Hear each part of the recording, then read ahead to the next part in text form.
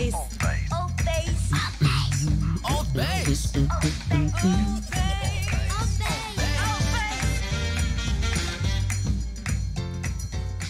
You ready?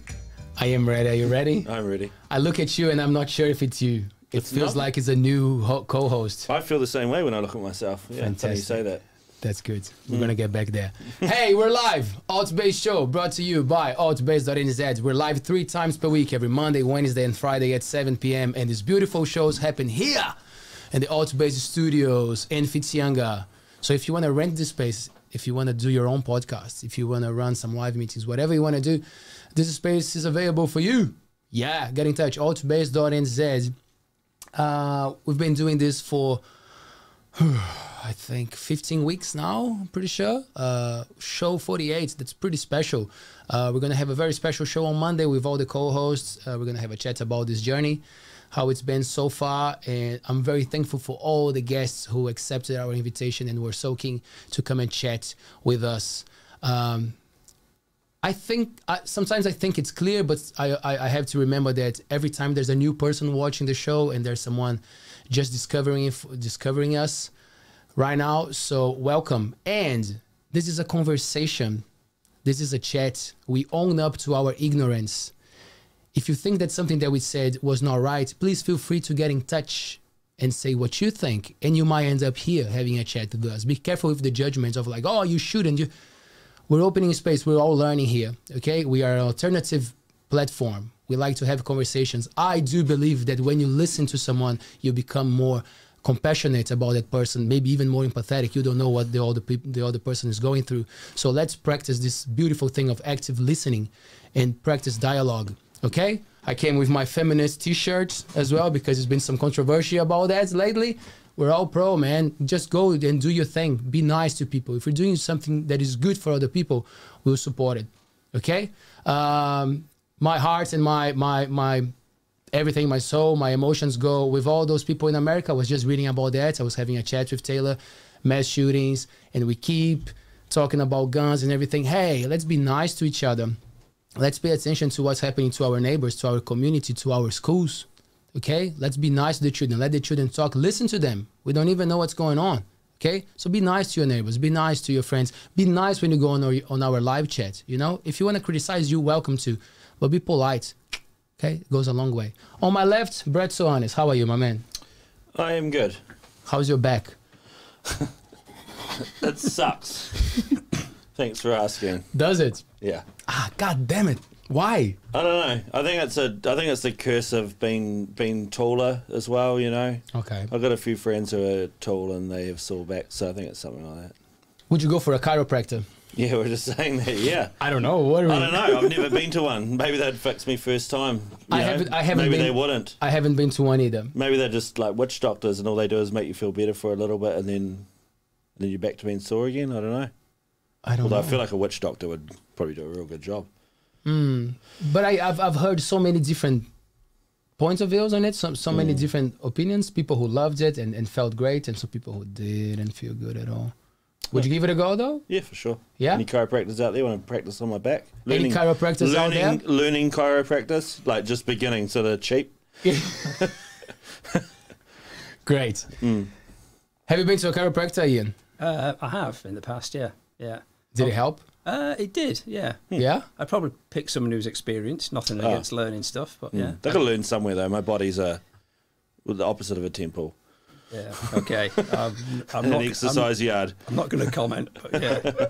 So. Here tonight we have Ian Preece, the photographer, artist, Kuatuna personality, must say. Kuatuna. Kuatuna. Nice to meet you guys, yeah. Nice to meet you. Thank you so much for coming. What was it, the 10 artists? Part of the 10 artists? Yes, I am one of the 10, yeah. Kuatuna art group, so yeah, we exhibit regularly there, so yeah. Self-acclaimed best artist of the 10? I heard you say that earlier. No, I said I wouldn't answer that question earlier. So, just for the people who don't know what we're talking about, what is the 10 Kuatuna artists? Oh, so it's an art group we formed about 4 years ago. So it's myself and a friend who's not in the art group, Isabel, and we just wanted to get a group of us together. We're blessed, I mean, the Coromandel's blessed with artists, but we're blessed in Kuatuna with having some really excellent ones. And we just formed this group and start putting an exhibition on once a year. And it just really picked up through the community. And the first year we put it on, we were getting posts out through Auckland. We had visitors from Auckland coming over. And it's become a bit of a fixture in the calendar. So we actually skipped it. It's usually every anniversary weekend, January. So we skipped it this year because of the lockdown. But we just decided a couple of weeks ago we're going to run it Labour weekend. So you heard it here first. Yes. So yeah, it's really cool to be involved in a local group. But also we've got some really noted, famous artists, some real talent there as well.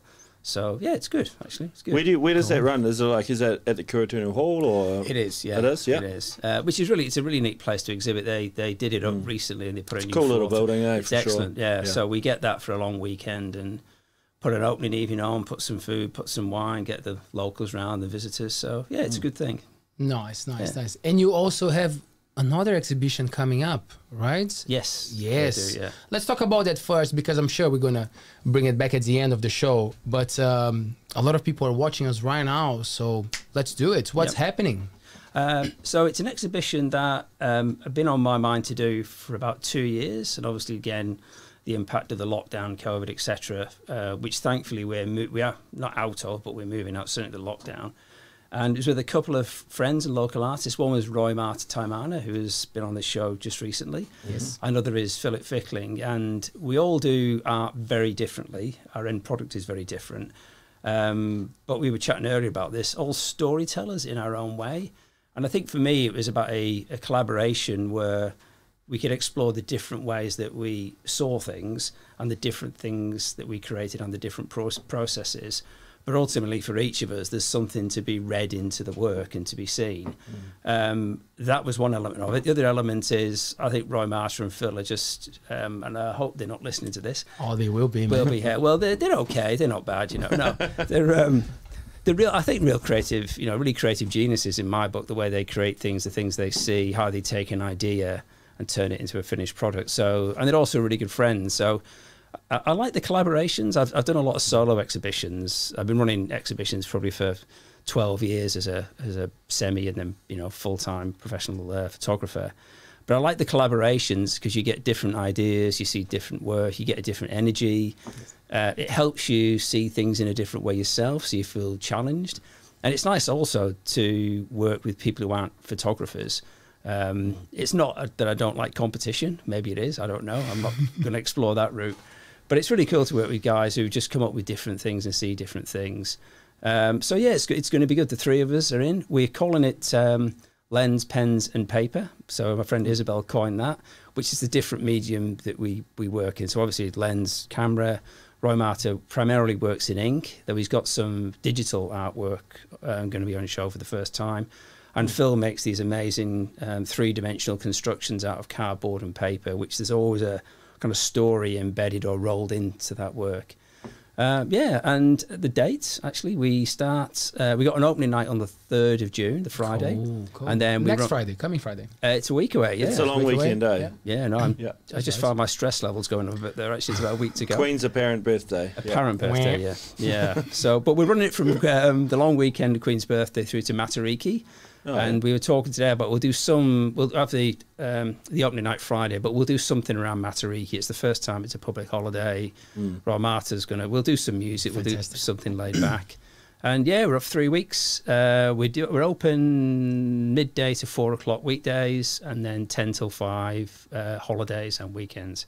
Cool. How much the tickets? How it's free entry. Free to get in. It's really expensive to get out though. So there's a lot of people there by the time the Māori New Year rolls around, right? There should be, yeah. We're hoping. You'll have quite the collection. You say you're doing it like as a collaboration. So what does Roimata like draw something and then you take a photo of it and then what was the other guy's name? Phil. And then Phil like gets those photos and makes them into like a sculpture?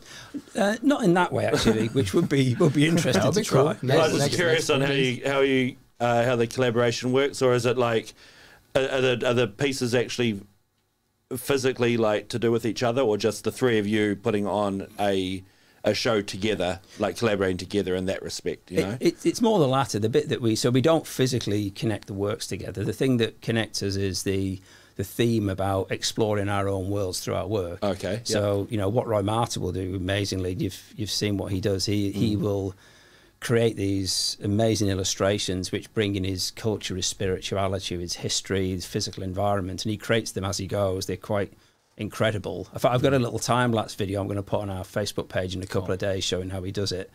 Well, I say how he does it. I have no idea how he does it, actually. I can see him doing it. Magic. Yeah, it is literally. And so, yeah, we don't actually create works together, but it's more about the theme of that idea and how each of us would build around that idea. And the point, I think, I guess another element of the... You can have that one for free if you want to do something like that. I think we will, actually. In fact, I've got about a week to organise that. So in fact, do you mind if I go now? Sorry, man, got to finish soon. And the other thing I should say about collaboration, excuse me, is for the public, it also creates diversity, creates more interest, there's more to see. Yeah, and it's just good. It's a bit of a buzz. So. It's like going to a festival, and you know that there's more than one band playing, and then you get a vibe, and then the bands love seeing the other musicians, and you know that there's an energy that's right. about that thing happening. So it's beautiful what you guys are doing. And well, we had a chat with Roimata, and we haven't had yet with Phillip, but I think now it would be a cool thing to get to know him and have a chat. Yeah, it'd be good to get. He's a good man, Phil. I like him a lot. Yeah. Ian, what are your first memories of like being in a picture, like family setting up for a picture, like those photo families, you know, like when how long do you bring it, like how far would you bring those memories back? Oh man, there's a question. Two memories actually. The earliest one, which I've actually got a photograph of, was going to our local park. I must have been 2 or 3. So I can't even remember this. And my dad had a camera, and he was a photographer. He used to take pictures of all sorts of things. And there's a picture of me running in the park. And oh man, I was built. I was this really hefty. I obviously ate a lot when I was a kid, and I was running towards my dad. And I've got this picture which I sometimes use when I'm doing talks, of this little kind of tubby kid running towards his dad. And that was the first image that was ever taken of me. But that's an interesting question. The first time I remember being interested in photography, I was probably 6 or 7, and I'd been on at my mum to get me a camera, and for Christmas she got me this little kind of Instamatic thing, and the first picture I ever took was of a dog in our local park, and I got this shot, and I remember being so completely disappointed in the result because it just didn't capture what you got the bum of the dog. I did, yeah. It was like the dog looking really disinterested and not engaged at all. And I don't know. It was like, oh my god! I don't know what I thought I'd expect. Like I thought I'd get an image that I looked at and I go, that's amazing. Which is actually what I still look for in my photography now. Is that you see something, you have an emotional connection, and you want to get an image that you can look at later and kind of relive that, if you will. It doesn't have to be a literal image. And yes, I still remember that. I remember it was an Alsatian dog in our local park, and it was terrible. So that was it, yeah. And then you mentioned your father being a photographer. Yeah. What about your mum? No, not really. My mum, mum was... I mean, basically, was a working mum, so there were 3 or 5 of us, 2 brothers. So, mum not particularly artistic. She was a great dancer. My mum actually. Cool. God, I didn't know we'd start with all this stuff actually, but yeah, she was an amazing dancer. So, Irish Catholic background, very flamboyant, very out there, really expressive, really passionate woman. My dad was more kind of introverted. I think. Would your father take pictures of her dancing? Do you remember something like that of taking pictures of you guys as a photographer? Were you part of his project? His canon, as it were. Not of my mum. It's interesting, not of my mum so much, actually. They weren't that close. It was kind of slightly. And in the end, they kind of went their own ways. Right. But there were quite a few shots of us as kids. And so when I say he was a photographer, he used to take snapshots, but he's the only person when I was younger, I think, I knew who had a camera, and he was quite interested in it. But yeah. Did he make a living out of it? No, at all. No, he was an IT guy. So, right. Well, we didn't call it IT then. I think we called it. He had a spanner. So I was going to say, did he have some oil and he oiled the machine? Yeah, literally, I think it was. I used to wind it up, then go off. Wow, that's cool though. So you from an early age, were you into that, or that was Dad's thing? Like, were you already wrapping your head around that work with technology and what was happening, or that was not even? No. So my early. God, when did I start, actually? It's a long time ago. I'm trying to remember. Here we go, man. Yeah. There you go. We got time. Somebody reminded me I was born in the last millennium, which is a bit scary. Anyway, no, I think the earliest thing I remember catching on to, in fact, we were chatting about this earlier, Brett, was a connection, just interested in outdoors. And I studied geology and did a degree and worked in the industry. And the primary reason was I still remember looking at books, because where I was born in industrial Merseyside, there weren't a lot of mountains and kind of wild landscapes. But I remember seeing these books with these amazing pictures.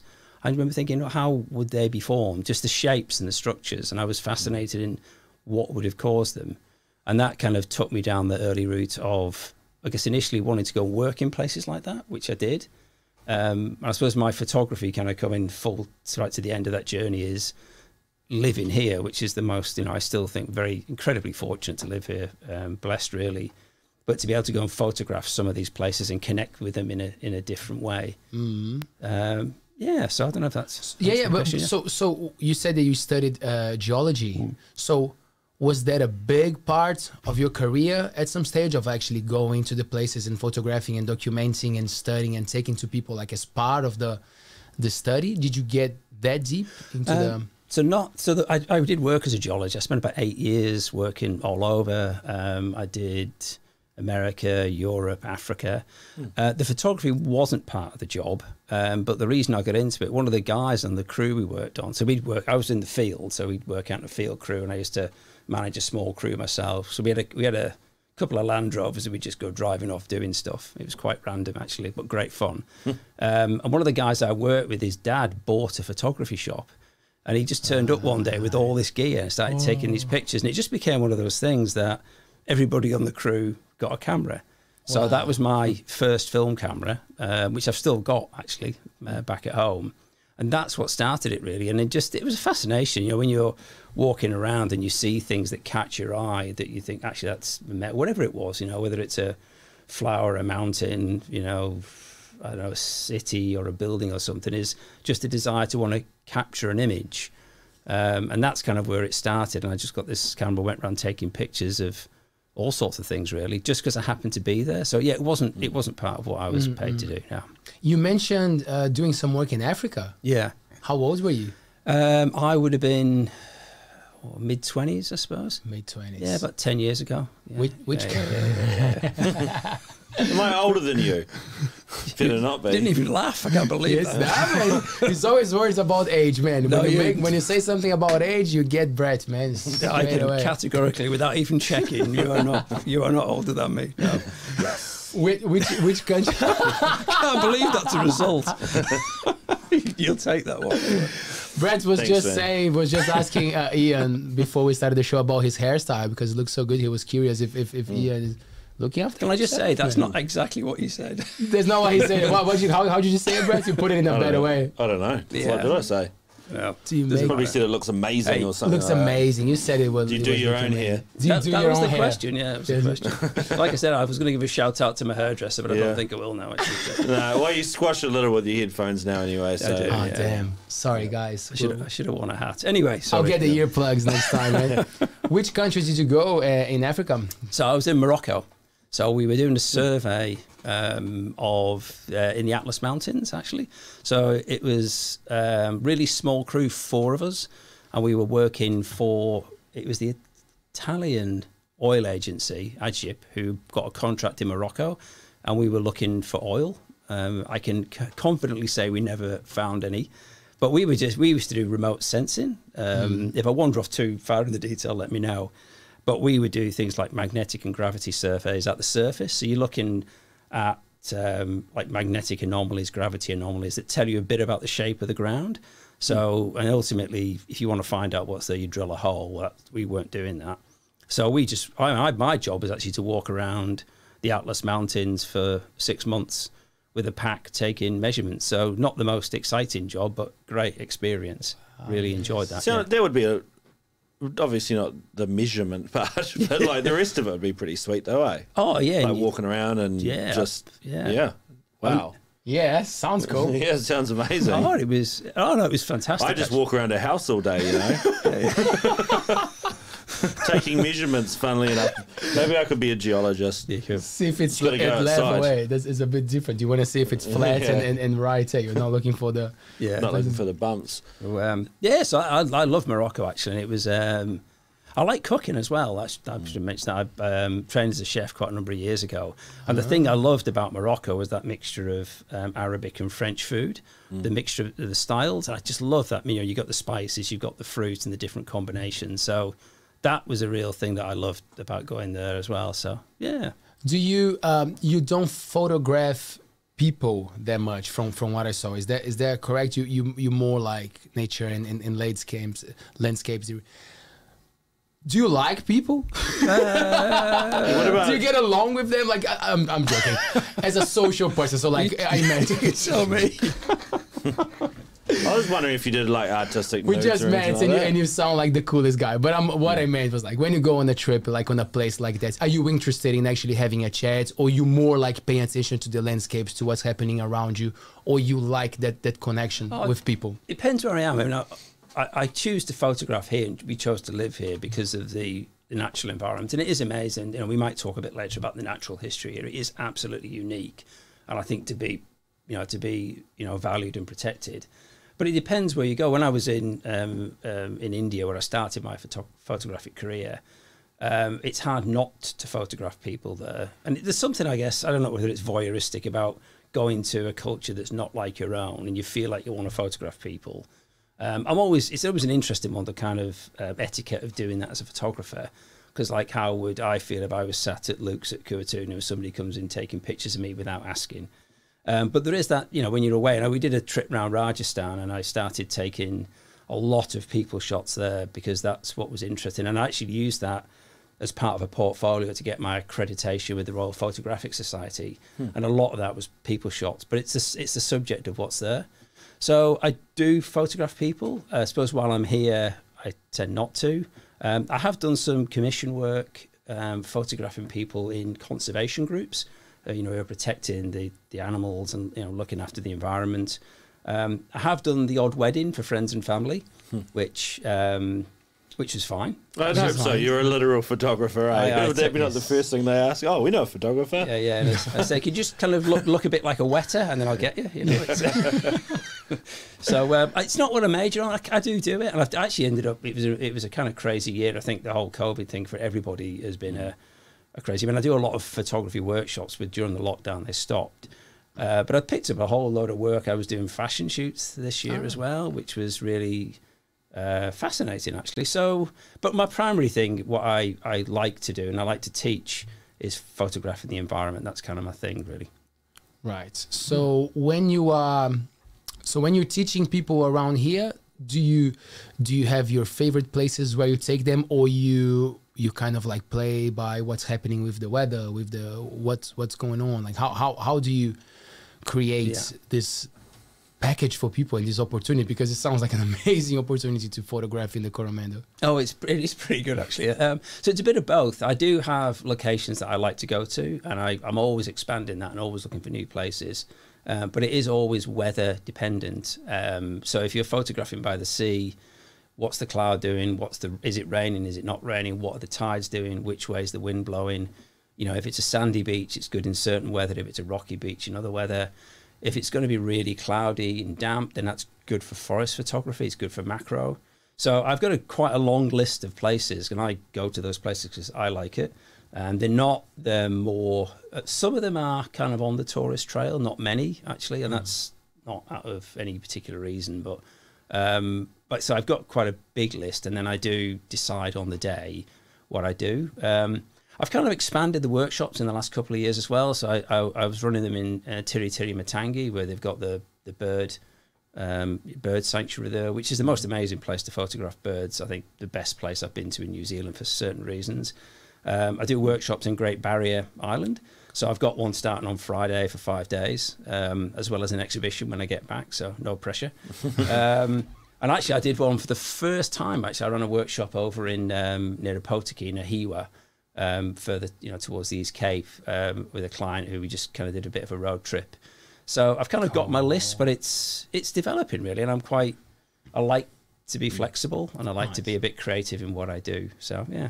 And you manage your time well. Do you feel like you are good at booking things and making sure that you're giving yourself time? Because it's quite it is a super creative process, you know, to be attentive and to be sharp, and then you start to do a lot of things, and then you're like, oh man, I cannot lose that you know, the thing. How do you work? Do I manage my time well? I always feel like I never have enough time. Oh, sorry. Yeah. I can never have enough time, and I do quite a number of other things as well. But I think if you're doing anything that's involving a client in any context, is you've just got to be in that zone and be there. And I love the workshops, actually. It's quite nice because in a way, it simplifies my life. If I'm on a workshop with a client, that's it. That's what I do. Yes. And all the other stuff is like, then I feel, you know, it's, oh, that was great. Then I come back and I go, oh, God, there's my to-do list of 45 things. So I don't know. That's an interesting thing, running your own business. I was chatting to a friend the other day about it, is you don't have a day off. And there's no structure. Now, if you're working for an employer, even if you're doing 60, 70 hours a week, there is a structure around that. If you're doing your own thing, anything you haven't done, and you've got to be careful. Anything you haven't done, you can beat yourself up over. And I'm really bad at my partner Shill's always having a go at me about, you know, being less hard on myself and just giving myself some time away. And I think that's, you know, the number of people I know have got their own businesses is an eternal challenge of how you manage that. But I wouldn't swap it. I love it. So, yeah. That's good. Are you good at photography, Brett? I've got thousands of photos, but it definitely doesn't. No, I'm not very good at photography. I sometimes take a photo that I'm like, I don't take any thought out photos. Let's put it that way. Because it's funny you asked that, because I was thinking, like, when I take photos, I try to not almost even look in the, I only use them on my phone, yeah. But like, I try not to look at I look at it as I'm taking it, but then I try not to look at it, because I've heard these things, you know, about people who like live their lives through like the lens of their cat, and all they're doing is looking like this, you know, like through the thing, and it's like, I was wondering this, I was going to ask, but how do you get away from that as a photographer, or is it not a problem for you as a photographer because like the camera becomes an extension of you, you know what I mean? Because like, I feel like I'm like, okay, I don't want to look, if it's a sunset or something, right? And I'm like, I'll take some photos of the sunset, and then I'll be like, but I'll be looking at the sunset and taking some photos, because I want to try and experience it, not just photograph it and walk away. You know, if that makes sense. So it's a really, really good question, because I think it is easy to get lost behind the camera. So if the only objective, if you're going particularly somewhere new, and you think, well, all I want to do is get some pictures of this place I'm in, you do lose the experience. I think it's easy in a couple of ways. One is, if you're going to get a decent picture, whether you've planned it or not, you really need to be looking at the scene first. So when I'm teaching people or coaching, or whatever the word is, if you go to a location, the first thing you do is not pick up the camera. You just look at the scene and look at what your eyes are connecting to, and just see. And the first thing is looking for that emotional connection with the thing that you're seeing. Or do you like do you like the sunset? And then, okay, well, if I like it, what is it that I'm seeing that I'm appreciating?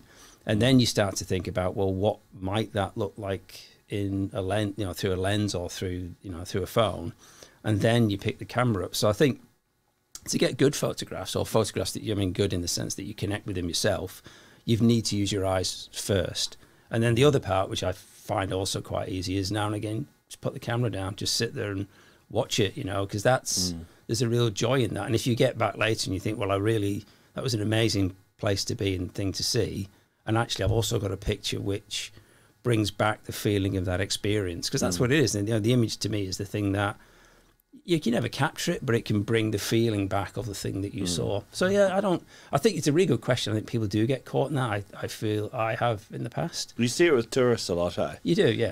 Especially, not that we see it very often lately, because we don't really have tourists. Not here, But you definitely see, like, tourists when they come overseas, and they're obviously excited to be in the country, and they're just like with the camera, and it's like, I do wonder, I'm like, man, have you gone home and then you're like, you look at the photos and you're like, I don't even remember that place or whatever, because all you're doing was just capture it, taking, because when you say all that now, I feel like I've only ever taken like 2 photos in my life. Where I've actually gone, I'm going to work out how I want to take this photo. Yeah. You know what I mean? Yeah. Because like, it's funny because I don't really know, well, I do know a couple of photographers, but we've never really talked about photography, you know, and it's just sort of like, photography is just taking photos, you know, but then you realise when you get a photographer in here, it's not just taking photos. Yeah. There's like a lot that goes to it, you know, there's a literal art, right, you know? Yeah, like I think so. I mean, it's how you see and how you interpret that through a camera. Probably in the same way, I don't know, like I look at Roimata, is he sees something or he feels something, perceives something, and how does he create that through a pen or through, you know, how does he do it? Yeah, I think, I suppose it is an art in that sense. I always used to struggle calling myself an artist, but maybe several other people do as well, I don't know, but it is an art. There is a degree of interpretation. There's a view of what do I see, how do I turn it into an image? And I think the thing about that, you know, less is more.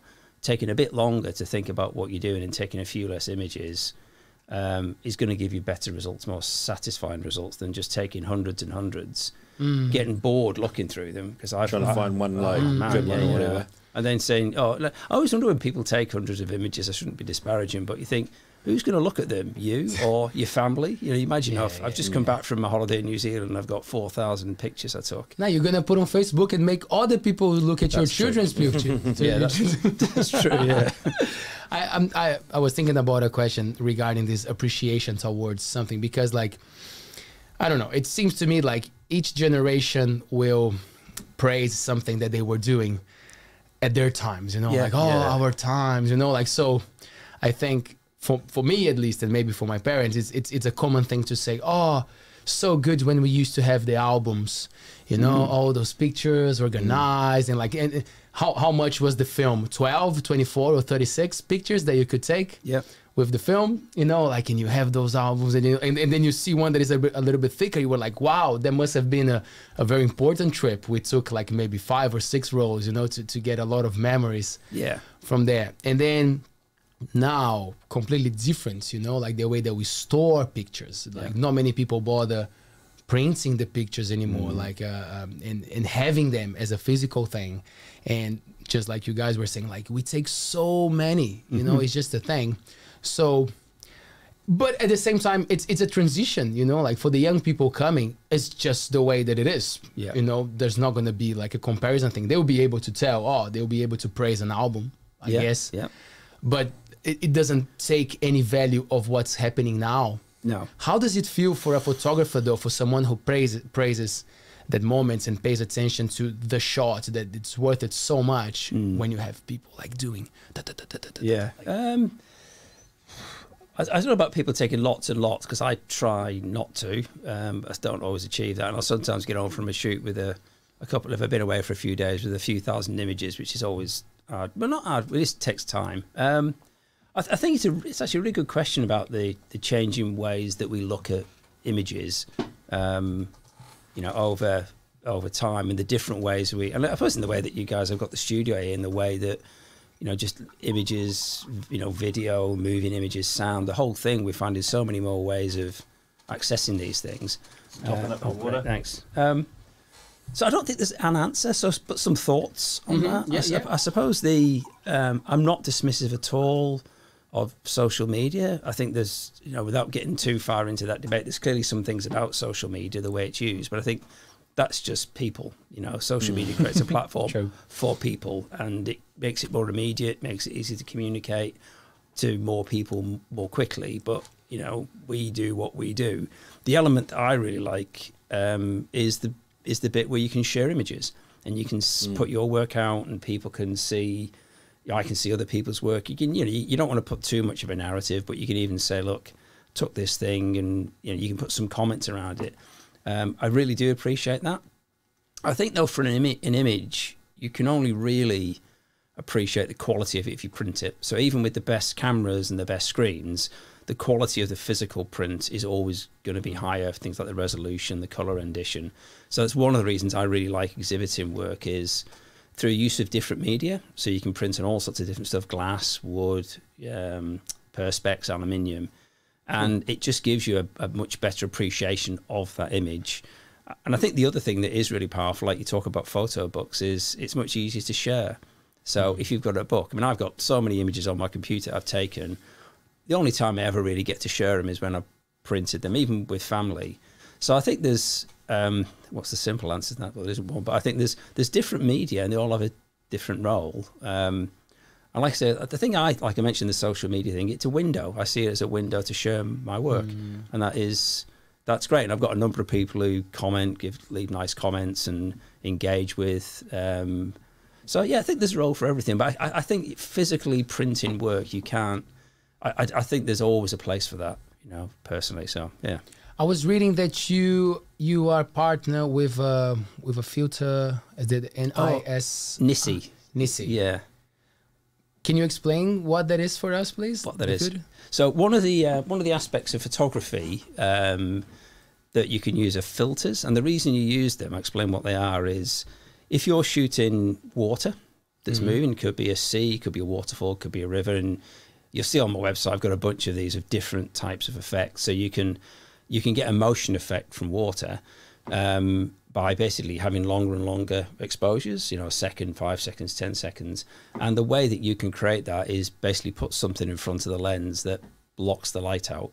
So if I was taking a picture of a river, for example, and I thought, well, I quite like the effect, but I'd like to see that water kind of streak out a bit more and move around the rocks in a more kind of abstract way, then I could use a filter.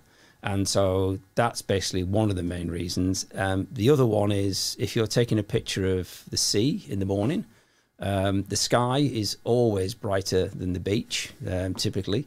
So one of the things, the filter, I only use two types. I use one to kind of slow motion down. The other one is you get a filter where half of it's dark, half of it's light, and you use it to balance the light off, which is always better than doing that in Photoshop. So philosophy very strongly for me is do as much in camera as you can, because A, you reduce the work you've got to do, but also, you know, there may be people listening to this who go, actually, I disagree. And Photoshop is an amazing thing. To hell with those guys. Yeah, exactly. They're not here. That's great. Yeah.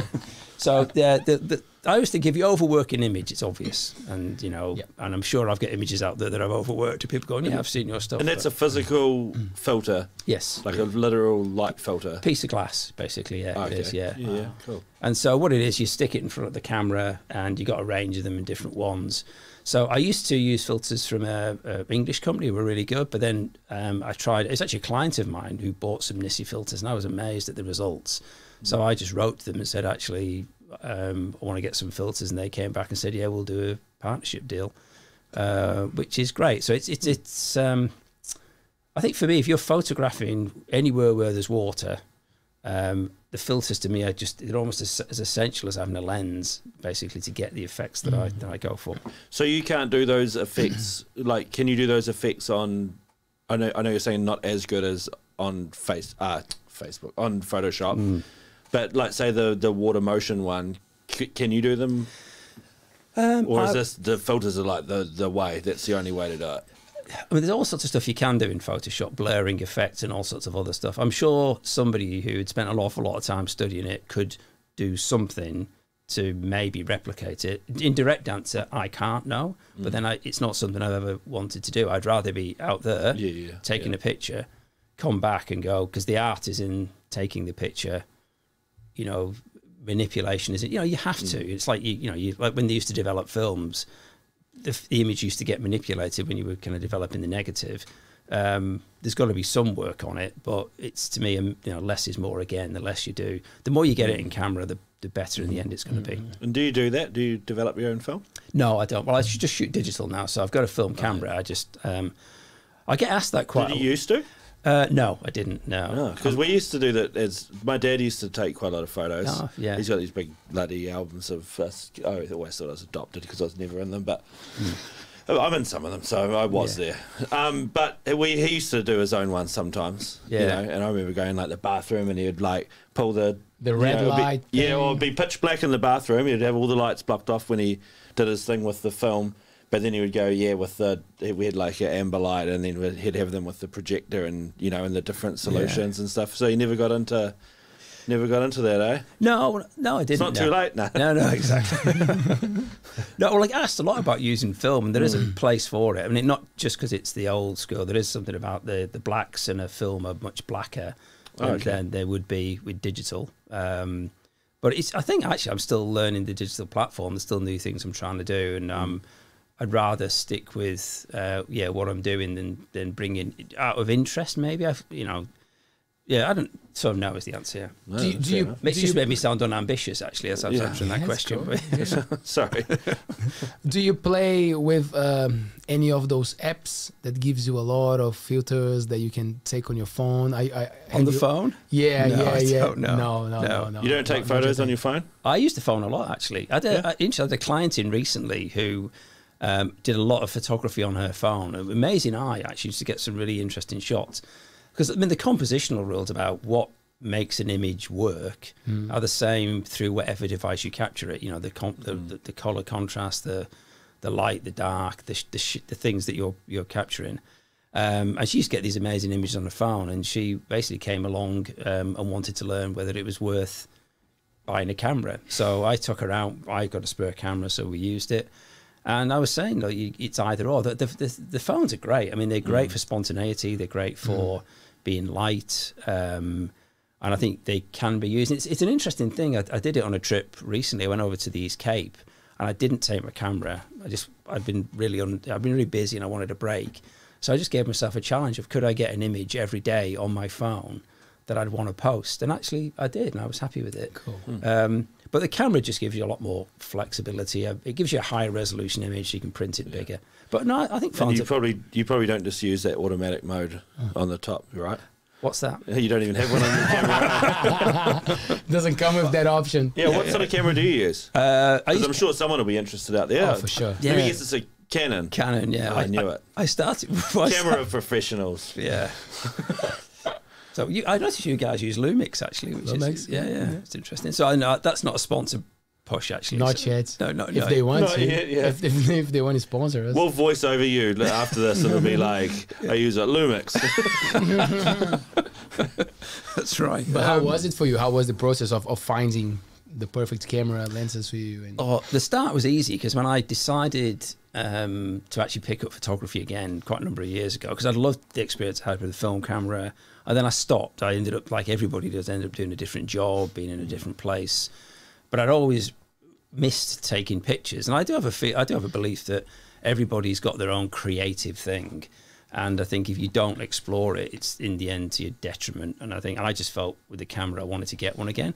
So I knew a guy who was a professional bird photographer, a friend of mine, and I just asked him, what would you get, Canon or Nikon? And at the time he said Canon. I think it was to do with the color rendition and the software. They change all the time, and I think in the end, whatever camera I got, I'm the weak link, so it wouldn't really matter. And I started off with what's called a crop sensor, which is a small sensor, small camera, and I got a set of lenses. And within about a year, I thought, actually, I want to upgrade and do more. And that's when I started off as everybody does. I got a bigger camera, got a couple of lenses.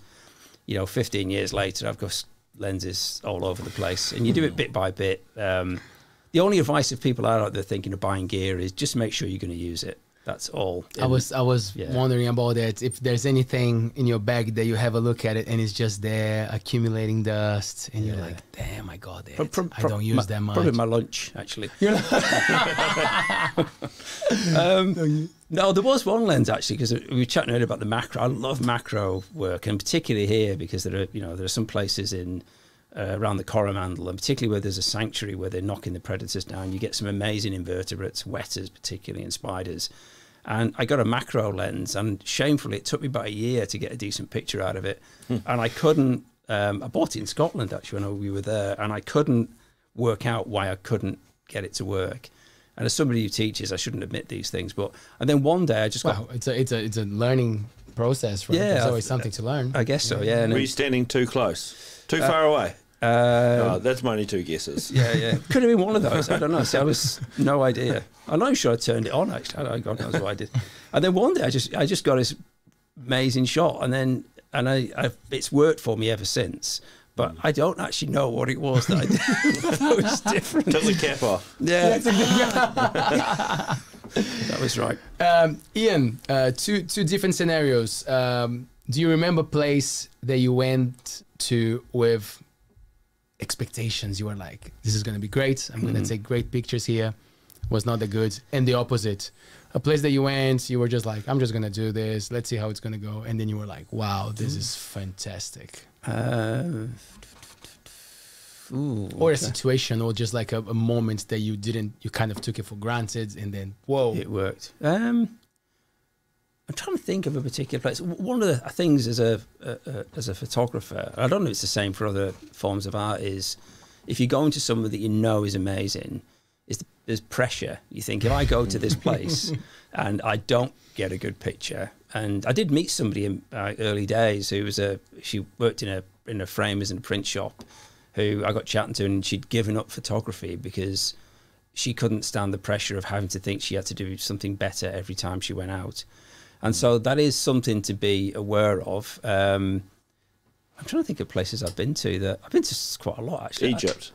I've never photographed. I've crappy photos of the pyramids. I got my thumb. I got my thumb on the side. Hey, it was a great shot of my thumb, though. There must have. I suppose here I get excited about. Actually, I went to Tiri Matangi, and I because I work with Canon as well, and they lent me one of the really big zoom lenses, the kind that you look at, you know, one of those people walk around and you see these guys, these massive lenses, and you're thinking, yeah, really? Like they're filming, like they're trying to take a photo of Johnny Depp in the trial, and they're like, they're 2 meters away and the camera reaches halfway to them, you know. That's right, and he got his eyelash just about, but that was amazing. I was really, I was expecting a lot because I had everything, and I'd actually done the thing, I've been out before and worked out the locations. And yeah, that was amazing. I got the one shot actually, because I'm really into native birds, was the kokako, which is this really rare bird that's really endangered, really struggles to live outside of protected areas, and a most beautiful creature actually. And I got a shot of that, which was a massive thing for me. So I was really pleased with that. I'm trying to think of the other example of things where I was massively disappointed. God, there must be loads of those actually. Must be loads of. I'll just go on my phone. There'll be a lot of shots on there. I can't. You do find one thing, because I'm just getting ready for the exhibition. I've been going back through all my back catalogue, and what you do find, and I always get asked, do I delete things? And I never do. But actually, one of the reasons is you'll go back and look at your work, and shots that you've thought actually they weren't any good or discarded, you'll pull out again and go, actually they are worth keeping. And I just did one yesterday, which was it was a kind of panorama of the Milky Way and Great Barrier Island. Great for astro. I was going to ask if you do that sort of thing. I do, yeah. And I took it about 2 years ago, and as soon as I looked at it, and it's just, you know, you take a series of shots and you stitch them together, so that is Photoshop, and it just didn't work. And then I got back to it again, and I looked at it, I thought, oh, there might be some mileage in it, and it took a couple of hours, because the astro work, it does take some not manipulation, but work on it. And it popped up as a shot that I could use, so I'm going to put it in the exhibition. And so, yeah, I don't know. It's like your eye changes, develops. I don't know. Yeah, I'm going to poo-poo it when I see it. Now I know the true history. You didn't. It's like the prodigal son that returned. You didn't even want it, eh? Yeah, that's right. Yeah, that's right. I'm not putting it in now. No, I want to see it now. You've talked me out of it, and I'm getting my haircut as well. It's looking great, man. What about the settings? What about like what are your favorites ones? Do you like to play with the exposure? Do you like to play with automatic? Automatic. Come on, right. Come on. That's right. So I always shoot manual, always, and all that means is, see, if you're shooting automatic, then the camera's making decisions for you. Even if you're shooting semi-automatic, the camera's making decisions for you. And I always shoot in manual because then it's me that's making the decisions. There aren't that many to make, so you always want to set this. They've been bored, go and put the kettle on, but you always want to start off with your aperture, because that determines depth of field, as in how much is in focus. So what is aperture?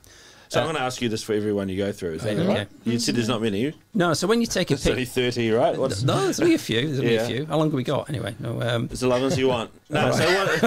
So what is aperture? Like, seriously. So when you take, I hear it a lot. Yeah. So when you press the shutter, when the lens, it's basically how wide. There's a kind of little diaphragm inside the lens. It's how wide it opens. So if you think like the iris of an eye, not dissimilar, and the wider it is, the more light it gets in. So like if you walked into a dark room, your iris will expand.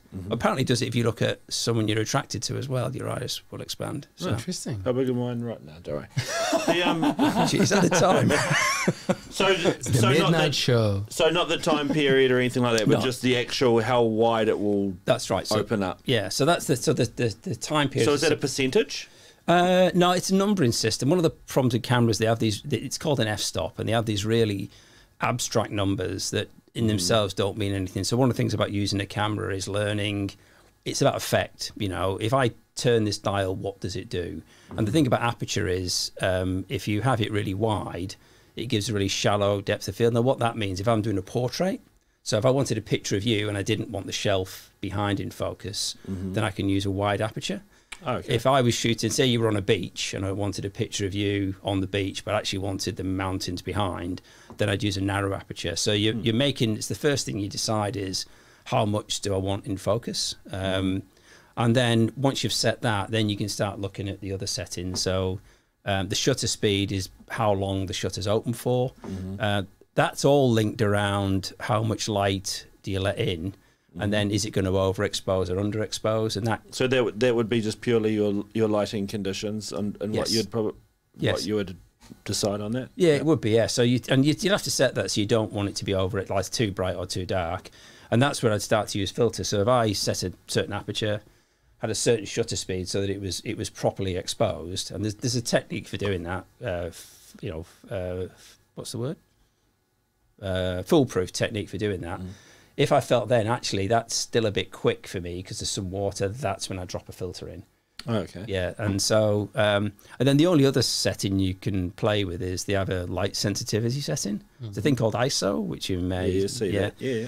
And what that does, it makes the camera more sensitive to light. So you used to get it with film. So if you're going to go off and shoot a concert at night and it was dark, you get like a high ISO film because it was more sensitive to light. Oh, okay. But what it does do, it makes it grainier. So when you see some of these pictures at concerts where it's like really, you've got a picture but it's a bit grainy and a bit spotty, high ISO can do that. So is that like when you take a photo at night, like, or when there's low light or whatever and it gets real grainy? Yes, it is. That's what it is. Yeah. Okay. Yeah. So you're just working out the combination of the three, and it's all linked to what you're trying to do. So basically, they're the three main things that you play with. Oh.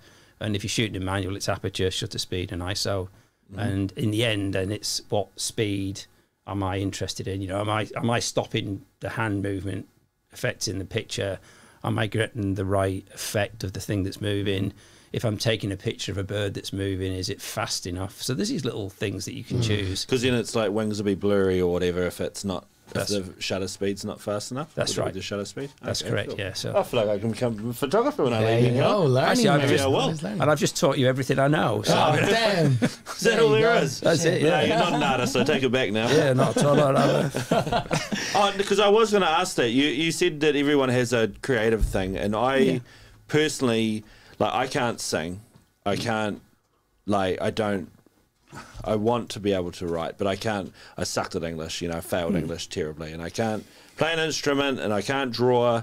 Like, I literally can't do any of these things to save my life. Yeah. So, like, Save my life. Is photography something that you would need to have?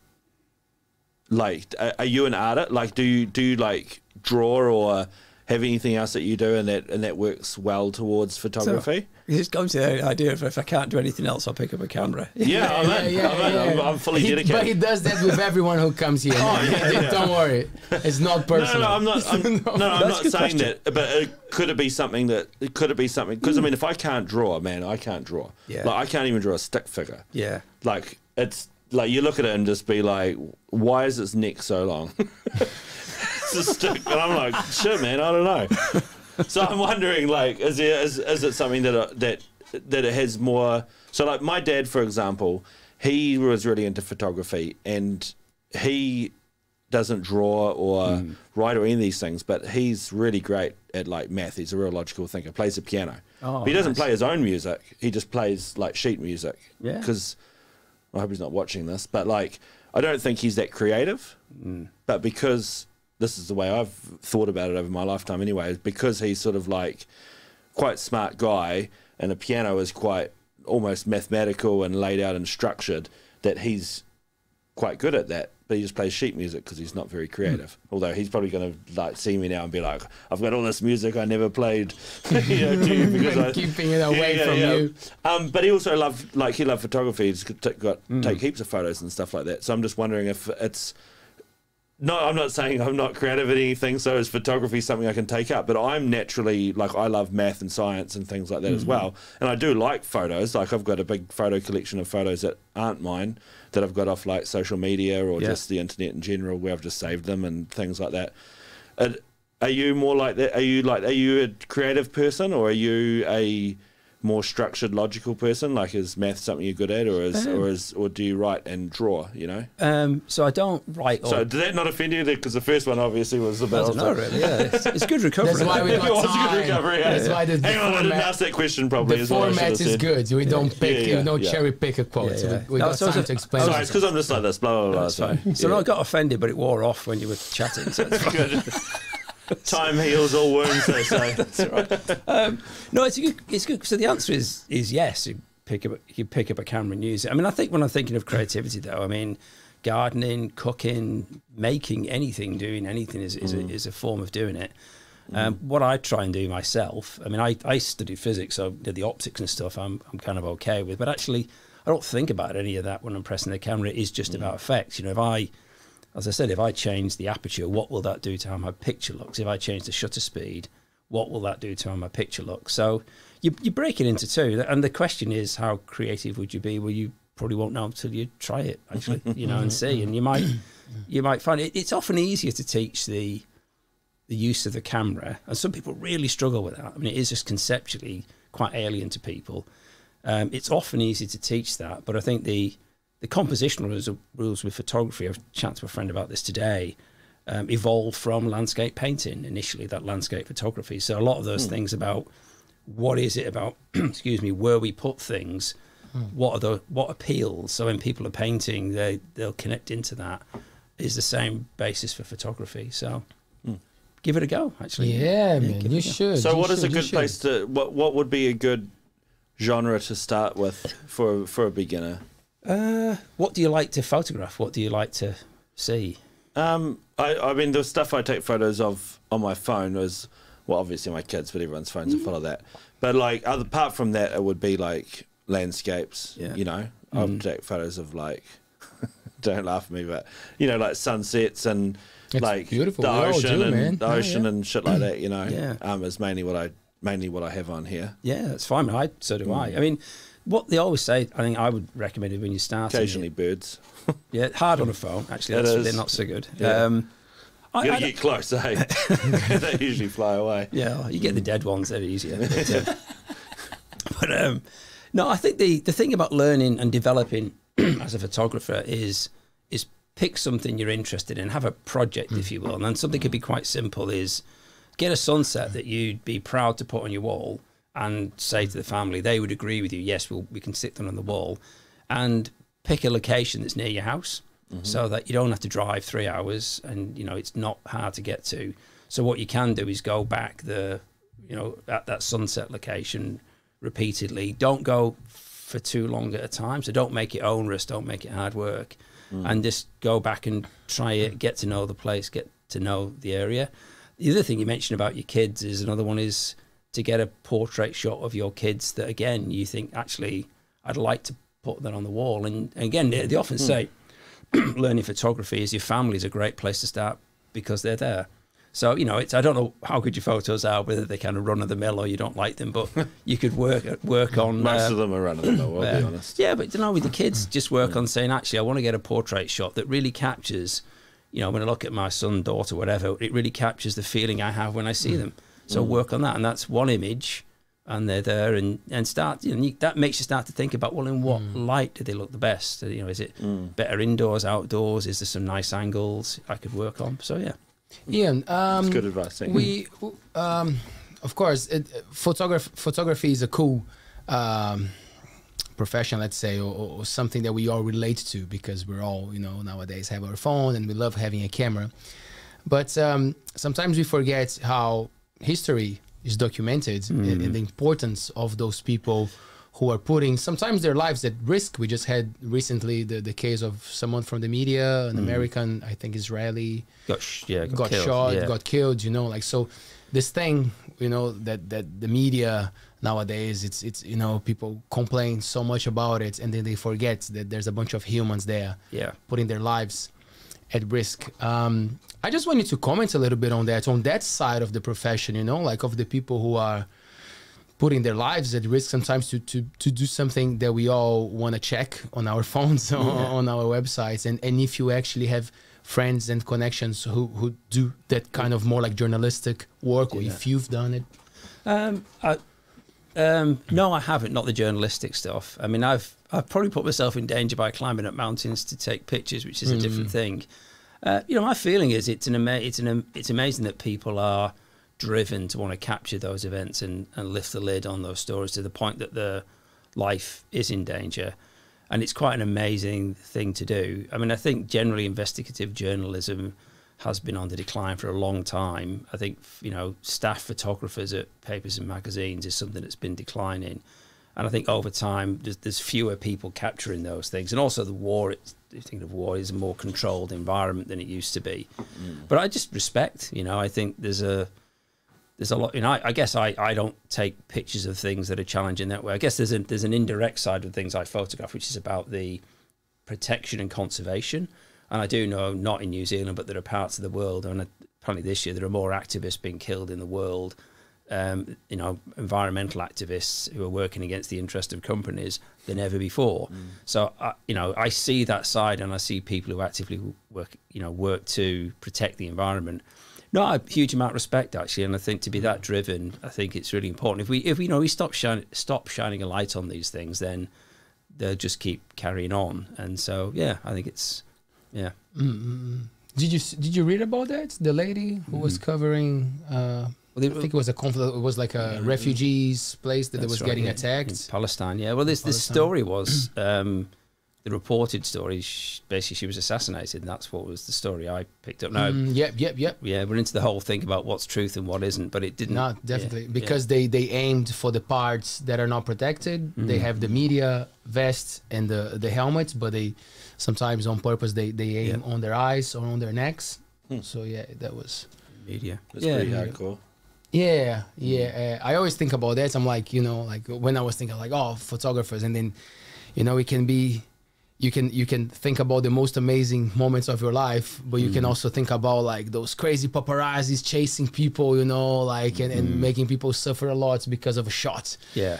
You know, like how much is worth it, you know, to go for that shot. And on that realm, how do you see the markets for photography? Because like pieces of art, they just sometimes they even lose the artistic value. It's just about collectors and people paying a lot of money for that just to generate more money in the future. It's not even about the artwork anymore. Yeah. Is it something that photography plays and relates to it at some level of like sometimes getting too much from what it should be and just kind of like escalating from the work? It's just I think it does happen. I mean, it's certainly if people become collectible in the art world, where actually it becomes an investment rather than, you're right, the intrinsic value or aesthetic value of the work itself. That doesn't, you know, it does happen.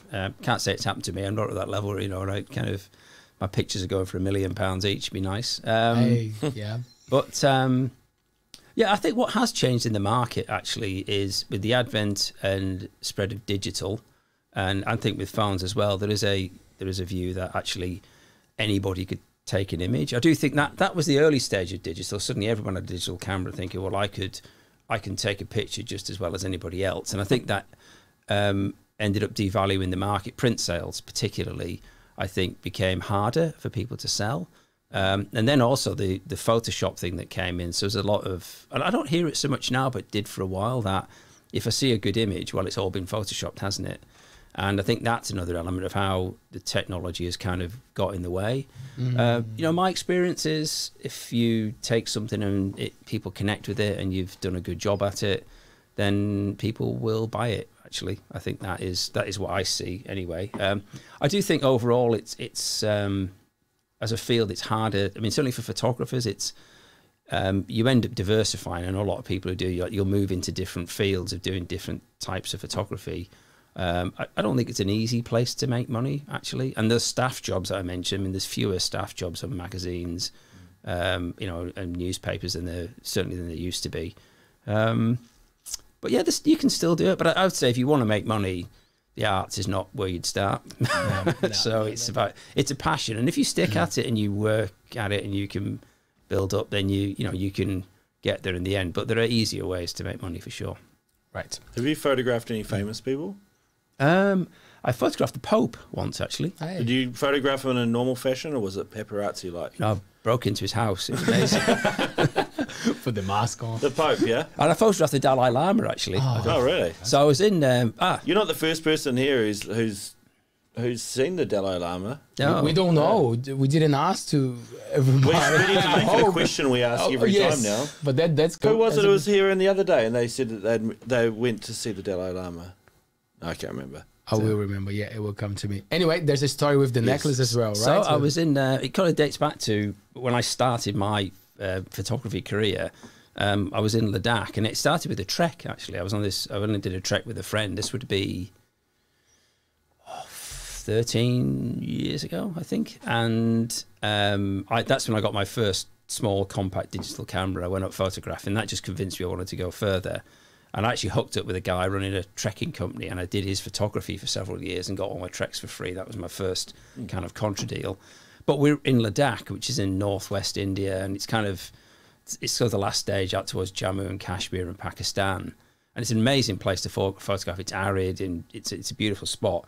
But the Dalai Lama in Ladakh is actually probably the strongest Buddhist culture in the world, and particularly with what's happened to Tibet being annexed. I mean, Buddhism's been I don't even know how much it exists there now, probably underground. And the Dalai Lama was on a trip, clearly he's exiled, and he came to Ladakh.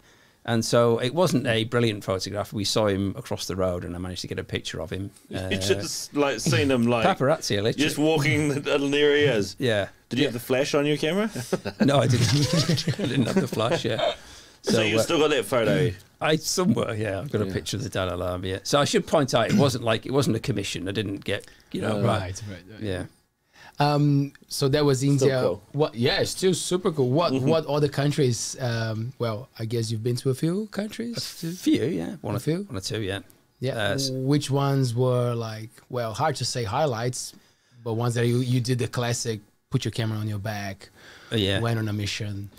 So I did when I started trekking in Ladakh, and then that started for 4 or 5 years. So I did.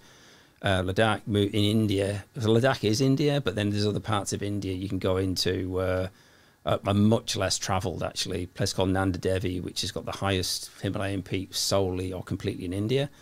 And then we did Nepal a few times, got out to Sikkim, which is in India, but it's between Bhutan and Nepal. I did about 4 or 5 years of just going did about 7 or 8 trips all through the mountains and just absolutely loved it. And that was the bit that convinced me that I wanted to become, a professional photographer full time. And I ran my first ever workshop in the Himalayas, which was amazing. And I was, cool. Wow. it was great. And how was that? How was the experience? How did that come about? It was a great experience, actually. The guy who came out he came from Moscow, but he was British, and I think he was a diplomat working in Moscow who was into photography. And he came out, and I was because it was the first one I'd ever run, I was so concerned about delivering value for money that I ran him ragged for a week, and he got ill because we were up in the morning photographing everything. But it was a great week. There's a lot of driving, you end up going over the highest motorable roads, like 18,500 feet and stuff. It's quite mental, and you're at altitude anyway, so the altitude's always a problem. So it was great. I absolutely loved it. I think what it convinced me of was it was something I wanted to do, but I didn't want to do it in a country I didn't live in that was so hard to get to. And that's kind of where I ended up the whole thing with the Coromandel, because I live here. It's just a lot easier. But no, it was good, actually. Good. Even when he got ill, he still seemed to be enjoying himself. So It's I was just hoping he didn't die. That was the main thing. I just needed that reference, you know. And did you feel confident after your first workshop? You were like, okay, that was actually okay. I can do this. I did, yeah. I did. I'd lucky in my previous, because in between geology and photography, I did something else, and I used to do a lot of client work. So I was used to dealing with people, but you can never take it for granted. The context is everything. So I did actually, yeah. But you're always a bit nervous before, because you never know how it's going to go, and you're never sure how people learn and do different things. So I was, and it did convince me that I wanted to carry on. And so, yeah, I guess, yeah. Nice. Take us through your current vibe of like what are your favorite things to go and photograph at the moment? We live in this. We were talking about how the Coromandel is so ready for it. But like you mentioned the insect, and I saw something on your Facebook, the spider. The spider, thing? yeah. That was fantastic. So like, is it something that it's you going for at the moment, getting these small things, or you just still? Oh, it's in there actually. I always like doing macro photography. So that is actually, I mean, I'm very fortunate. You know, there's a private estate up on the 309, a macro forest estate, and I'm very fortunate to be able to work in there. And I've done a lot of work for them, and they run the kind of predator-free Haraki Coromandel organisation. They're doing amazing work actually, and they'd be really good people to get on the show, I think. Okay, cool. And so, because they've done such an amazing job of conservation there, you can go and you can see quite a lot of things that are really difficult to see. They're like rare frogs, like the Arches frogs and the Coromandel striped gecko and a whole bunch of other stuff. And so I always love going up there. And I had a client in a couple of weeks ago who loved forests. I said, right, we'll go and do a night trip. So we went up and we just walked. Basically, we get Sarah guides us around. It's her place and she knows it. Amazing. Best eyesight of anybody I've ever met in my life. She can see like an egg, a 2 millimeter wide egg of a butterfly at 30 yards. It's amazing. Wow. So that is something I'm always captivated by. So that night we went out, we saw that little spider, which I kind of put on the Facebook post because anybody identify it, and I'll give you a free print. So I've had so many replies. I've got to work out which one's right. Which one's the real one? I'm going to seriously upset somebody, so I've got to choose. But anyway, the beautiful little spider, actually, an amazing colour. But no, we saw that night. Saw lots of different types of wetters, funguses. These tiny painted wetter on a fungus, which is a really beautiful little thing. So I think like a checkered wetter. Got a real close up of the face, like a kind of mug shot of that. We saw the frogs, saw the geckos that night as well. So I never don't enjoy doing that, because every time you go, you see something new. And it's always nice to take somebody up, because I've never taken anybody who wasn't captivated in this. I did have a lady come, a couple came, and he was really into insects and she wasn't. And I took her out. I took her up there. She got a bit of a thrill. Then I took her down. There's a mine down at Driving Creek, and they've got wetters in there. And I took her in there, and she really did not want to go in, but she got a picture of a wetter really close up, and actually kind of got into it. So what kind of lights do you take with you to not disturb as well, but still be able to see what's happening? So I use a flash at night. So you've got to make sure it's in the right setting. Yeah. But I use like a ring flash, which minimizes the glare and reflections. So. But like when you guys are walking, do you have like a light on your helmet or something? Someone carries something? Like a head torch, yeah. You'd need a head torch at night, yeah. So. Right. Would you go for that, Brett? Yeah. Yeah? Sure. Because I was going to ask, is all that there because it's predator free? Yeah. Yeah, it is, yeah. I mean, you might get it somewhere else. You do get wetters, but you don't get as many. Yeah. And you don't get the variety. And certainly... So what, just rats and ferrets and stoats and all that sort of crap? Well, we didn't have ferrets, but they reckon we're starting to see ferrets on the Coromandel, which is a bit of a worry because the stoats are bad enough. But stoats, rat possums as well, will eat wetters and spiders and stuff. But the ferrets are a worry because they've started finding, I think a few have been trapped here. And the worry about the wetters particularly is that they know with the kiwi, because Project Kiwi out in Kuatunu, the Waitaia, if you basically rear a chick till about 18 months old, its chance of surviving a stoat attack increases massively from like about 5% to 60-odd%. But ferrets are much bigger than stoats, and they could even probably take on an adult kiwi. So it is a worry at the moment that ferrets are being seen to be moving in. But yeah, in short, it's predators that eat them. That's the problem. Yeah. So for all these projects that we have in the area, you just mentioned a couple of them, but like which other projects are you aware of, or you're part of, or you know that people are doing something good for the environment? Because you talk about talk about nature with so much passion. You know, we can see that it's really it moves you. So what projects are happening around us that we, you know, the people from the Coromandel and from around the world, because our audience is pretty broad, like should be aware of the work being done here? Oh God, number actually top of the head is I think Makara particularly for me, just because of the amazing work they're doing, the biodiversity they've allowed to come back. Just near where Iron Brings Beach Estate, my partner Shirley works on there. They've got kiwi moving in there because they've been trapping that for a long time. So that's, you know, they've got a real increase in the biodiversity. Project Kiwi, as I understand, is probably one of the most successful kiwi conservation programs in the country. Again, somebody might challenge me, but they're not here. But it is, whether it is the most or not, it's been amazingly successful. If you go further north, you know, you've got on the kind of the other side of the Coromandel, the Thames side, Coromandel through to Colville, you know, Mohau Environment Group doing amazing work. There's Kapawai down near Corraglen, Parangi over the water from Whitianga. There are groups all over kind of building up. And there's up at Tangiaro, if you go past Kennedy Bay, there's a Kiwi area up there as well. I did a talk there kind of end of last year.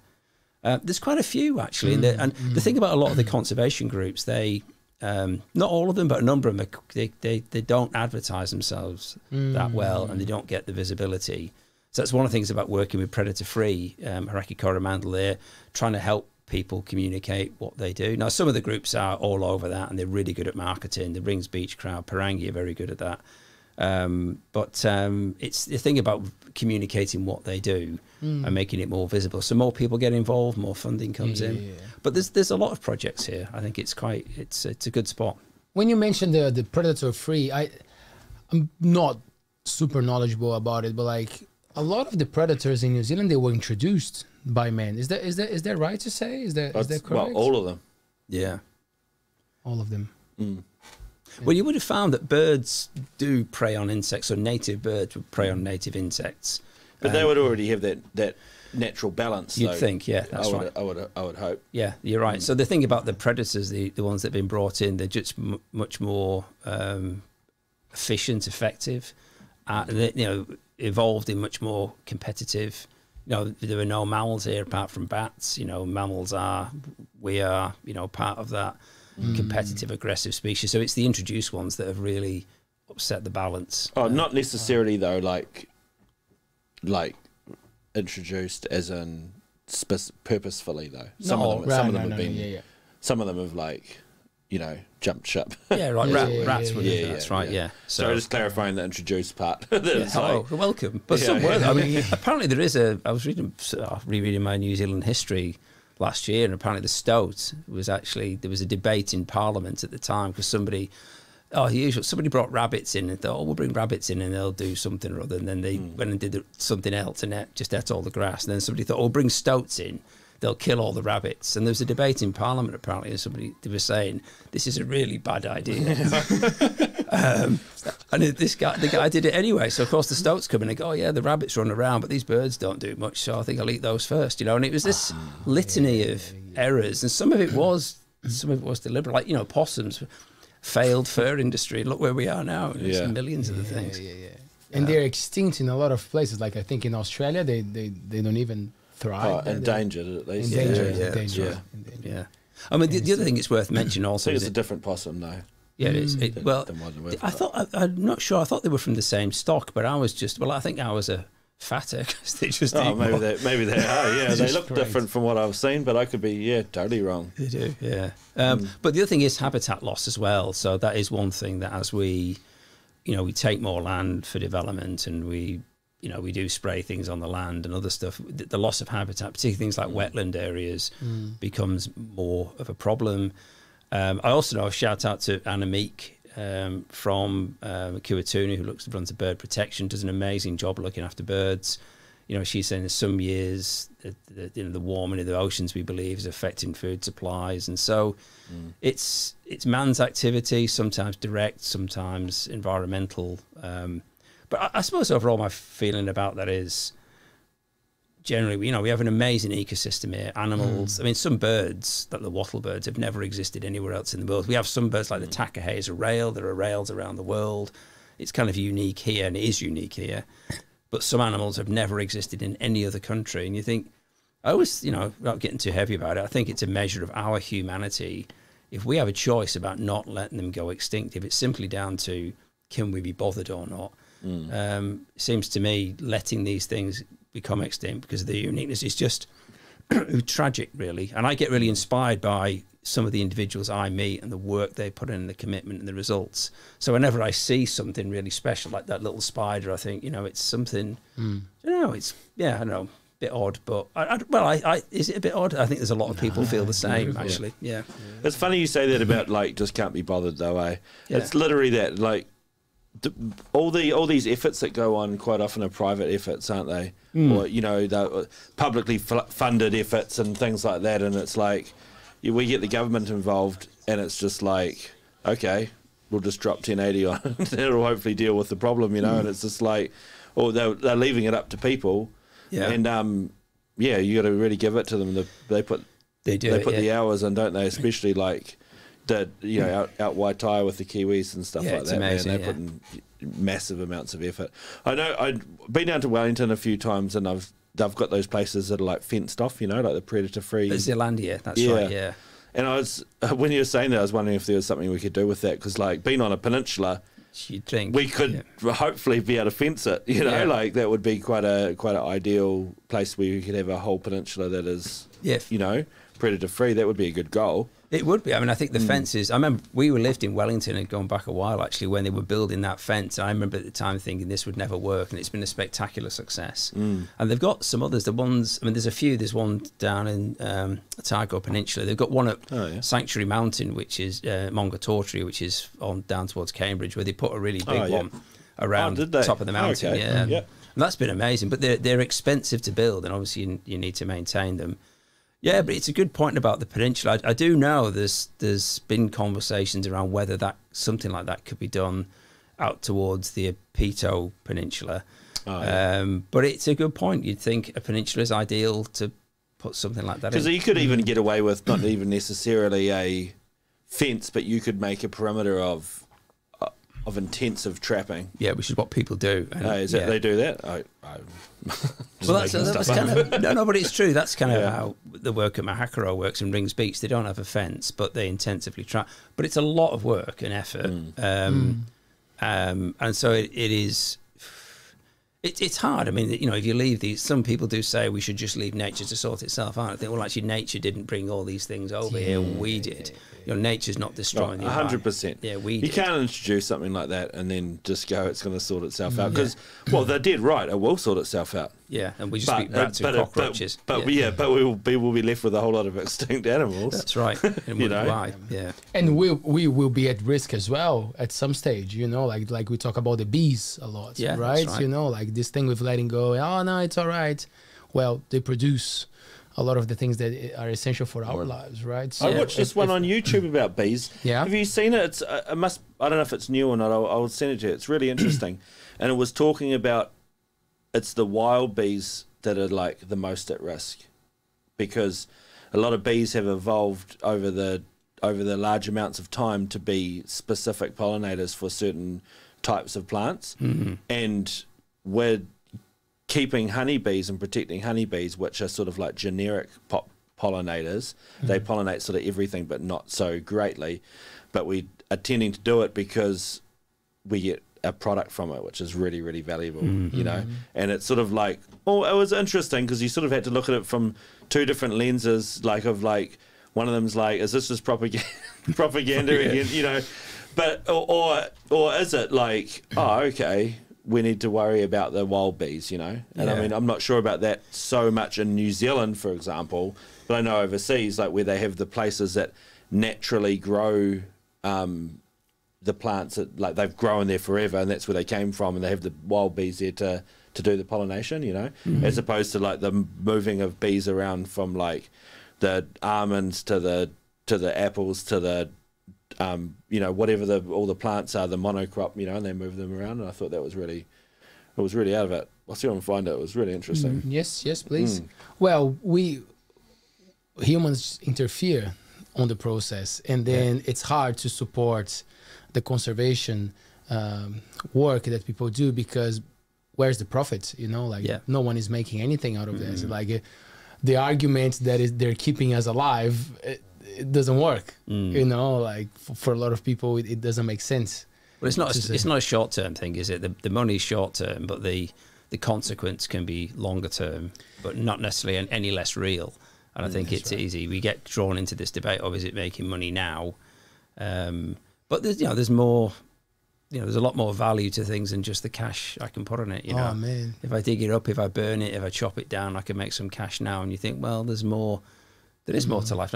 I do think a lot more people are thinking that way as well. But I do think that the challenge with conservation is you can fight to protect something for 30 years and you lose the fight once and it's gone. So it is, you know, the vigilance and the work that people put in to protect this place is quite something, actually, you know. And it's upsetting because you said people are becoming more aware, but it's because it's getting harder to put up with a lot of, you know, things that nature now is giving back to us. So people start like, oh, when it becomes something that affects us, and then we're like, ooh, we got to do something about it. So unfortunately, we don't know what's going to be, right? Is it going to be the water? Is it going to be the air first that is going to be compromised? And then we're going to have to do something as humanity. Yes, you know, because like our survival, our quality of our life becomes a problem. Agreed. We need to be proactive, is I think the thing.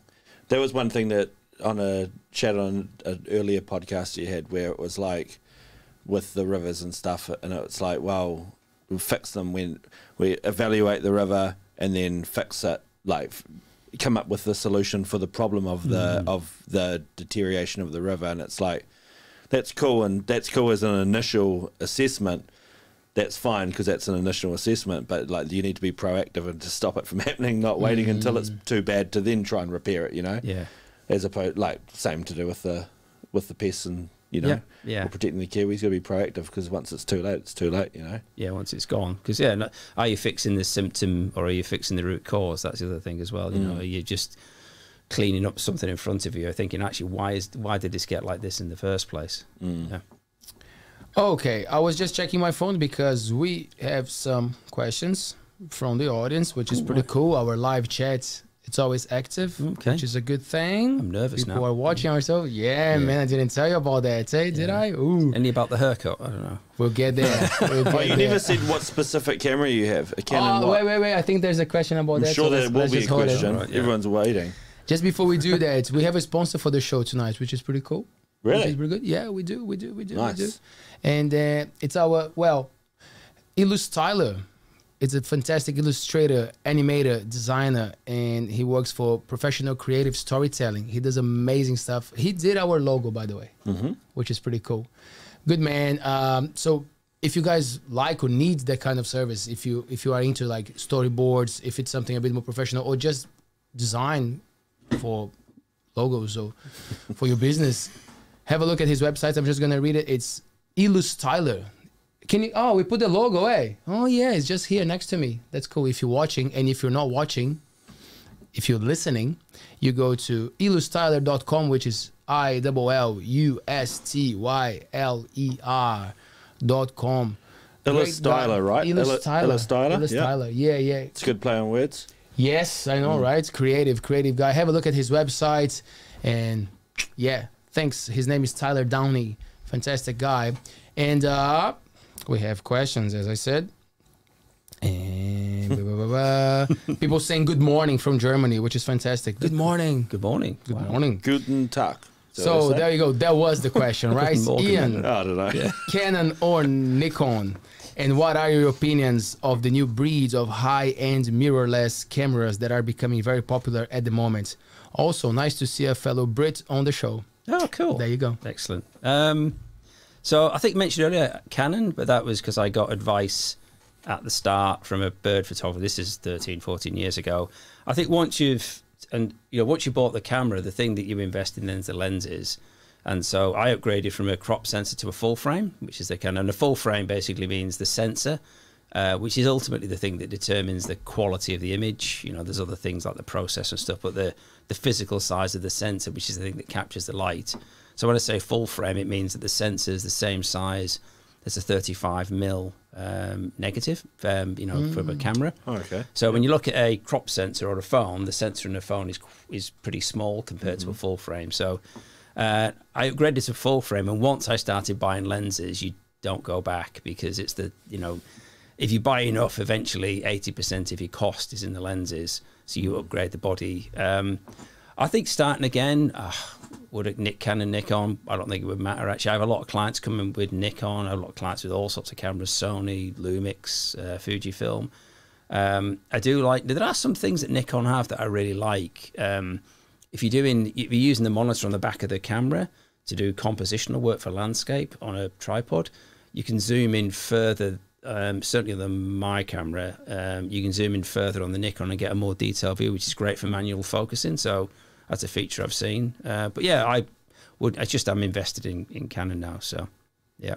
So do you use more than one camera? I've got several. Yeah. I mean, I'm guessing you probably, but do you have one main one? I do. Yeah. So my main camera, just to know, it's the Canon 5D Mark IV, which is non-mirrorless. Though I have just bought recently one of the Canon mirrorless cameras, the RP, which is their kind of entry level. It's quite. I kind of arranged the deal through Canon, which was really good of them, actually. And it's so the question the guy was asking about mirrorless. For me, mirrorless in itself, other than there's less vibration when you're basically, there's no mirror to move out of the way looking through the lens. The mirrorless itself, it doesn't add to me to the quality of the picture. But what you do find with newer cameras, they're always putting new features in and trying to improve the image quality. So one of the big things about the newer breed of cameras, they're constantly trying to improve how good the image is in low light. So the grain thing we talked about. So newer cameras will often tend to be an improvement on that. I think the kind of top end Canon mirrorless camera, I think it's the 5. I always get the 5 and the 6 the wrong way around. I think it's the 5. I think it's technically an uplift on the one I've got. I'm not sure the 6 is, so at some point I might make the move. The one I bought recently, the entry-level mirrorless, I really like. It's got one of those monitors you can pop out and spin it around. So if you're doing shots just handheld, and you're looking for some angles and stuff, it's really neat.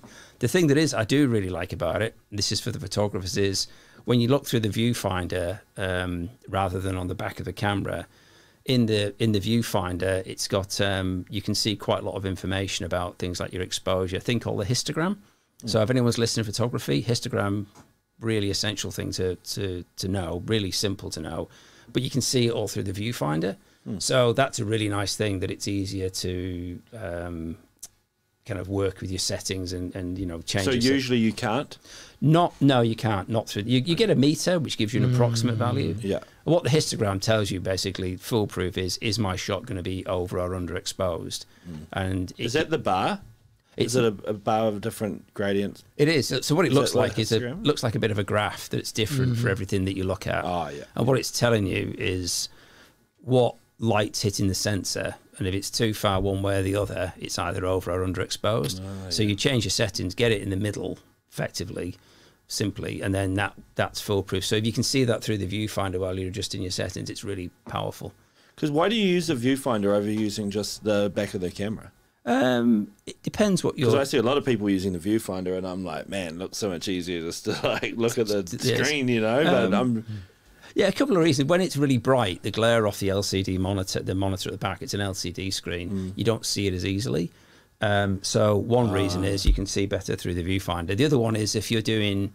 So if I'm doing landscape stuff on a tripod, I always use the monitor if it's not too bright. But if I'm doing anything like, I don't know, if I'm doing like bird photography or people photography, if I want to be precise around my focal point, and particularly if I'm moving around, it's just easier through the viewfinder because you can choose your focus point and nail it. You can use the screen, actually. But yeah, for some types, it's just easier using the viewfinder. I know a lot of people do use it, so I just figured there must be reasons why, you know. Yeah. You asked me that, I was going thinking, is there a good reason? But yeah, there is. I've got it. Yeah, there is a good reason. There's a question here that we kind of touched on the subject before, but I like the end of the question, so I'll read it. Thanks, Chloe. What are your opinions on having apps so accessible to edit your selfies for things for like Instagram, etc., for young people's self-esteem? Ooh, I think, well, there's clearly a problem. I mean, the apps themselves, I think having access to apps to edit images, in principle, is a good thing. But it's like everything, isn't it? How we use them is always the problem. We create technology and we think it's neutral, and then people use it for all sorts of reasons. I think, to the question about self-esteem, I think there clearly is a problem with self-esteem, and Instagram itself has said that. I mean, Facebook has said it, as you know, they try to bury it. I think it is a problem. And if you're using, I guess, the inference of the question is, if you're using those apps to make yourself look more presentable or acceptable to a peer group, it doesn't, if that's what it's about, it doesn't sound great. But then these things are always complicated. You know, if you want to get a photograph done, a professional portrait, you're going to try and get someone who's going to make you look as good as they can. You're going to edit the picture and wear makeup. Yeah. Well, have a fresh shave. Yeah. Do your hair. Yeah, exactly. Yeah. So I think it's, you know, there's never a simple answer, but I think there is a problem with that thing of trying to be somebody you're not, and feeling that pressure of if the, you know, that you have young persons in that kind of zone of, you know, feeling the pressure to be accepted physically. It's not a good place to be. So I don't know, but in some cases, I think it's all about how you use it. I think how you use it. Yeah, definitely. I don't think it's just young people either. No, it's not. No. Okay, we got a cool one here. Young people don't need the filter. We got a cool one here from Dane. Neither do old people. Dane asks, out of all your photos, which one is your favorite and why? That's that's a killer. I can answer that today. What would my favourite shot be? I like that answer. I can answer that today. Your favorite picture of is it the blurry photo of the Dalai Lama? It was my thumb, actually. It was my thumb. Did you like? Oh, come on, man. While you think about that, just to make you think about all the photos you've done over your lifetime, do you publish anywhere where someone could look through? Like, I mean, I was just looking at your business card. You got your website here, and your Instagram, which is obviously a good place for photo sharing.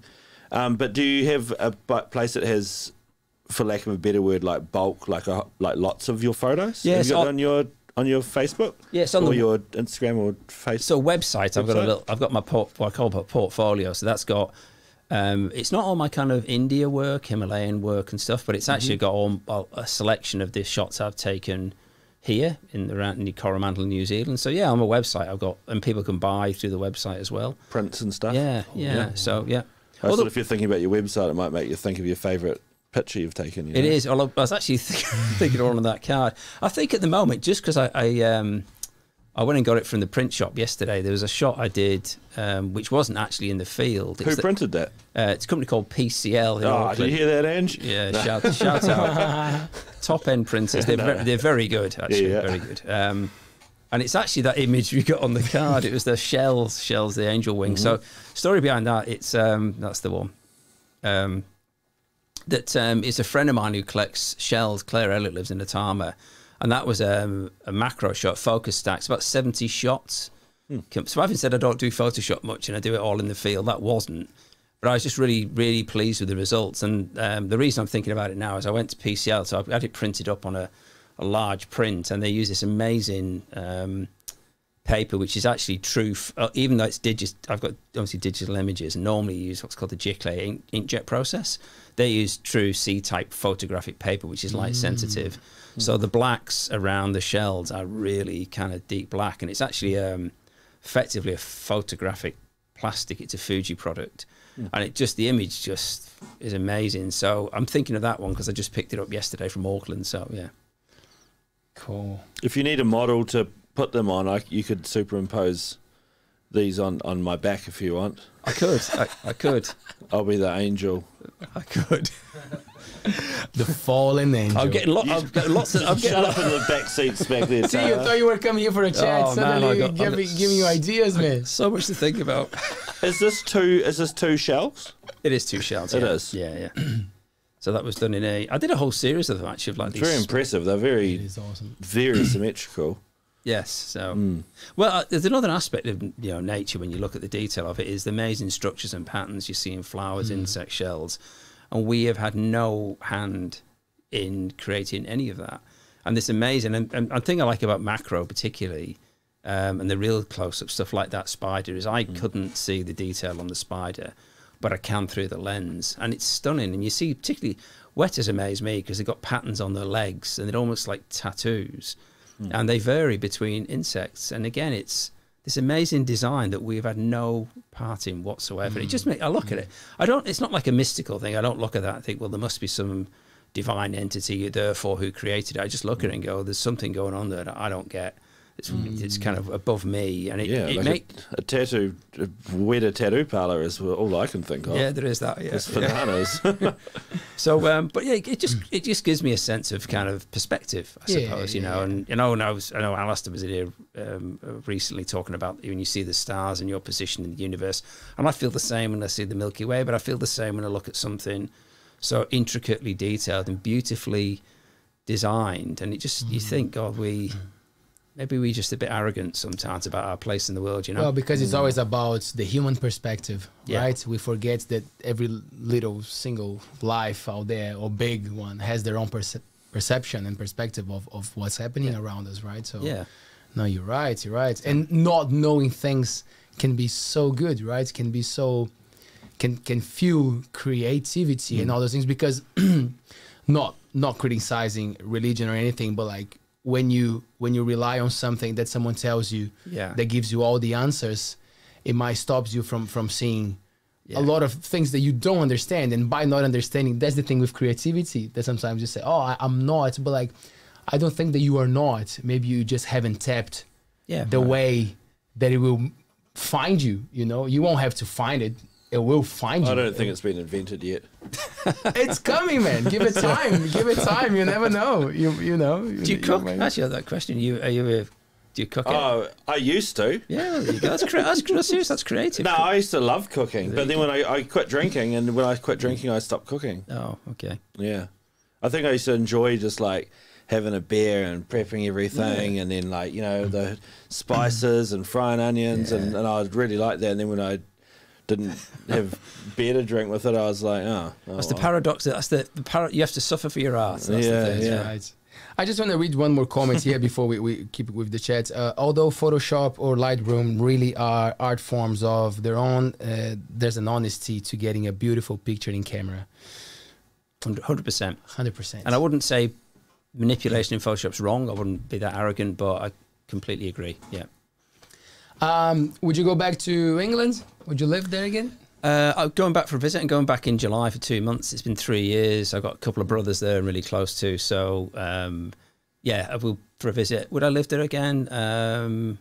No, I don't think so. I think we never say never, who knows? But I just lose the connection with the things I've got here. You know, we've got where we live, and I talked a lot about conservation. Where we live in Kuatuna, we've got about nearly 50 acres, and we turned that into a conservation block, so we planted a lot of trees out there. Cool. A lot of help from Environment Waikato, actually. Nice. So, but that was a real kind of dream we had that became a reality, and I'd find it'd be hard to turn our backs on that. And actually, where we are, the community, Houston is an amazing community. It's just so many people so passionate about the things they do and the reasons they're there. So, we could, but it's hard. You know, it's like anyone who's travelled. You guys have come in. You got family, you got friends everywhere. It's difficult. But at some point, we did actually try the travelling between the countries for a while, and somebody said to me, "Oh, yeah, that must be the best of both worlds." And in the end, it's neither, because in the end you think, well, where do I belong? And that's what I found in the end, is actually I can't keep flitting. I've got to decide where to be. And yeah, how was that for you? How was that thing of like, you know, changing your culture and absorbing something new? And like, do you, because that's something that happens to me it's been happening lately, you know, like grandparents aging, and then you see your parents also, you know, like everything is changing, and then you try to relate to your country, and things are so different, you know, and then you're like, wow, I don't even know what's going on there anymore. And then here, sometimes, like, we live here, so we love here, but it's still, you know, sometimes the cultural background doesn't match, and then you're like, oh, I don't even know what these people are talking about, you know, like, are you comfortable? Are you cool with the way that your journey has been?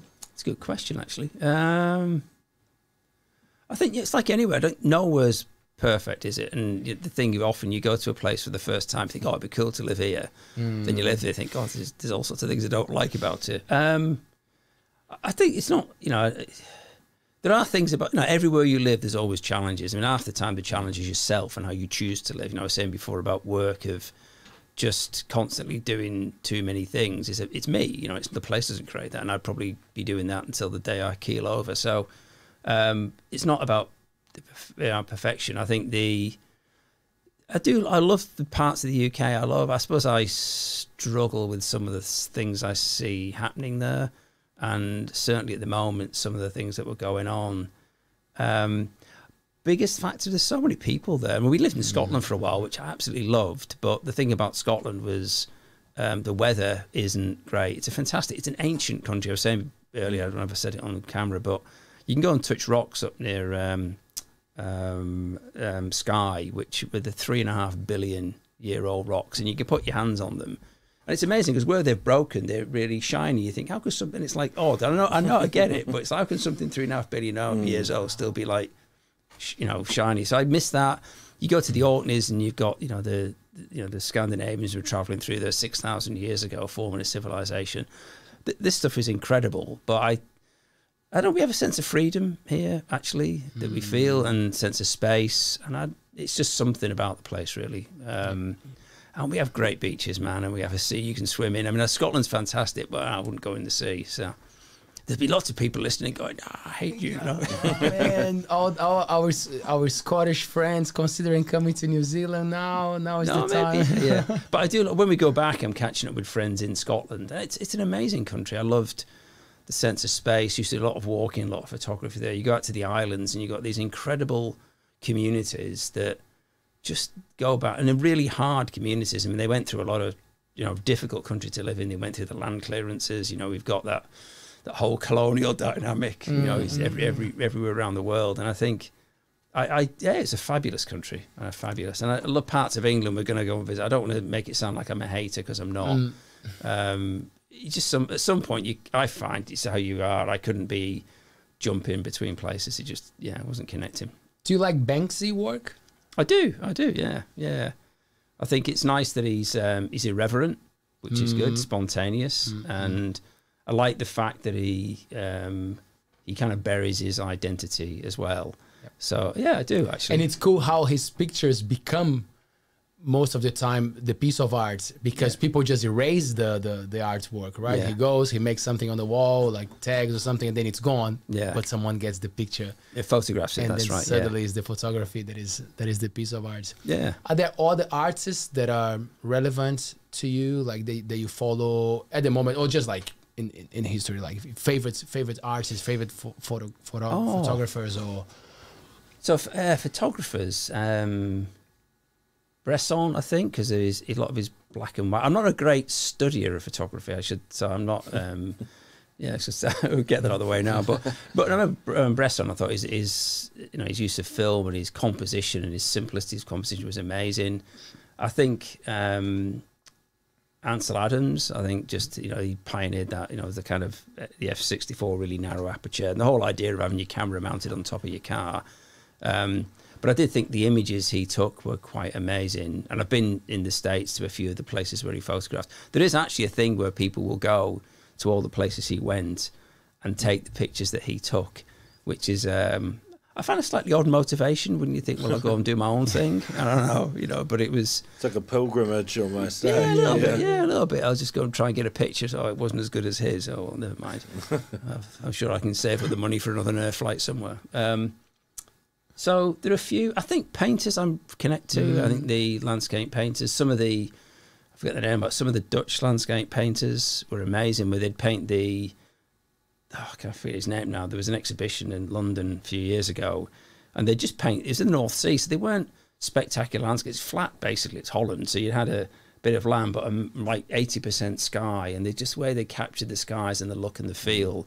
I used to love stuff like that. I was a big fan of Turner as well, because he started out as he was an architect, basically, a technical drawer, technical artist, but he moved into his impressionistic work as well. And that bit around where he used to tie himself to the mast and be in the middle of a storm, and some of the work that he captured. So yeah, a few, but I'm not. I don't know. It's not meant to sound arrogant. I guess I get most of my inspiration from being outdoors and seeing things I see. So yeah, and people can judge whether they think I'm successful or not in what I do. So yeah. Have you ever got into movies, film? I've done not really. No, I've done a little bit of video interviewing as part of storytelling that I did over the last year. That was I was pleased, but then I had very low expectation. So it's not something I do. No, it's not. I think it was good actually to add it. It was overlaying a story on top of some imagery of an area. So, and it was nice to get it. And it's something I'd like to play with more. But it, yeah, got a massive learning curve. Not something I've tried yet. What about Nat Geo or New Zealand Geographic? Anything in them? No, never sent anything in, actually. It's on my list. I should think about it. That'd be cool. Yeah. Next time you come on, I want to hear that you were in the latest National Geographic for, tattooed wetters and stuff. Wetters. Yeah, I've got some shots of the arches and some of the geckos. I've got some shots which I think, I reckon be worth a shot. So yeah, I just haven't tried it. Yeah, so. Nice. Anything else you would like to ask before we wrap it up, sir? No, I actually did have something, and then when you asked me, I forgot it. So I'll have to find out afterwards when I remember again. Damn. So let's just go through the information about the exhibition that I'm looking forward to visiting. So it's the Driving Creek Gallery? Driving Creek Gallery. So it's the Driving Creek Railway. People will know it as. It's just north of Coromandel Town. It's a really cool spot. And they've got the pottery. And they've actually got the railways very good. And they've got the zip line as well, which people can have a go at. Cool. But the galleries, they're really good. I don't know if I mentioned earlier, it's a fabulous gallery they've built. So one of the things that's really, really good about exhibiting there is just the light in there. Not just they've kind of rigged it up professionally, but also the light that comes, the way they've set the windows up. There's some great diffuse light in there. So yeah, we start. Opening is the Friday, the evening of the 3rd. The official opening, public opening, is the 4th of June, Saturday. Are you guys going to be there on the 4th? Yeah, we will. So we'll be curating it all, managing it all the way through. Oh, cool. So 4th to the 26th of June, weekends and holidays. So we've got the Queen's birthday, the Monday. I think the Matariki is the Friday, 24th, I think. Mm-hmm. So that's 10 till 5, and then weekdays it'll be 12 till 4. So yeah, fantastic. But come down, come down. We will. And if people want to find out more information about your work or get in touch, websites or social media, what's the easiest way? I've got Facebook, Instagram, website, so all three actually, and I get communications through all three. So, but if to Brett's question earlier, if you want to look at my work, websites where I put most of it, so I've got a kind of display of my work. I've got quite a lot that I've not put up, so with this exhibition coming, I've got to get my page updated as well. So. IanPreecePhotography.com. That's me. Say it again. IanPreecePhotography.com, and his Facebook is Ian Preece Photography. And there's obviously one person who beat you to Ian Preece at Instagram, so you're Ian Preece 1 at Instagram. Yeah. There you go. Oh, the bastard. There's always one, eh? Yes. I don't know what he does. He might be a snooker player. There is an Ian Preece snooker player. You know what? I've never even looked who it was. I shouldn't. That's something else I've learned. I'll have a look. Yeah. I never said that before, but one of the reasons why we chose ALTBAYS is because it was available in all the platforms. We had a list, and we really liked ALTBAYS. He can't pick his name. I know, right? He could, but but we did check that. We liked it, and we were like, let's have a look, see if we're not going to have to. I could change my name to ALTBAYS 1. There you go. That might work. I could do it. Ian, thank you so much, man. That was cool. No, fantastic. Thank you. We only arranged this kind of later on, but thanks for the opportunity. It's been good. Yeah, we made it happen. Yeah, no, cool. No, I love what you guys are doing. It's really good that people you've had in, the kind of shining the light on a lot of different people in the community, and it's cool actually. Really good. Thank you. Yeah. Feel free to recommend some people for us. You know, Yeah. like you've been here for a while, and we're gonna keep in touch about the conservation Yes. project, because surely you know more people than I do. So Yeah. we would love to bring these people to spread the I got a word and talk about. Yeah, I got a few people I think might be worth chatting to, so happy to do that. Yeah. Thank you so much. Cool. I'm looking forward to coming to the exhibition. It's gonna be great. We should go together, eh? Mm-hmm. That would be cool. I really want to go. Yeah, you got to come and diss my Milky Way Oh, shot. well, you're right. I'm going to wait till a day where you're there too, doing the curating part, and I'll just be like, What is that? What is this? Looks like a discarded piece of art that you've taken back. the prodigal son that's returned. I'd be like, well spotted that, man. That's amazing. Thanks, Ian. Thank you. Thanks, you, Brad. guys. Thanks. That was cool, It's a man. pleasure meeting you. Yeah, cool. I Thank hope you. your back feels better soon. Yeah. No, I'm sure it will be. Ibuprofen will sort it out. Cool. We'll bring a chiropractor to the Or a show. Maybe they chiropractor. will give you a discount. Let's see. Yeah, wow, yeah. Chiropractor shout out. Yep. We'll give it Yeah. a try. Live chiropractic. Hey, and for you watching, thank you so much. Thanks for going on the live chat, asking questions, interacting, sharing the videos. That's really important. And don't forget to subscribe to our channel.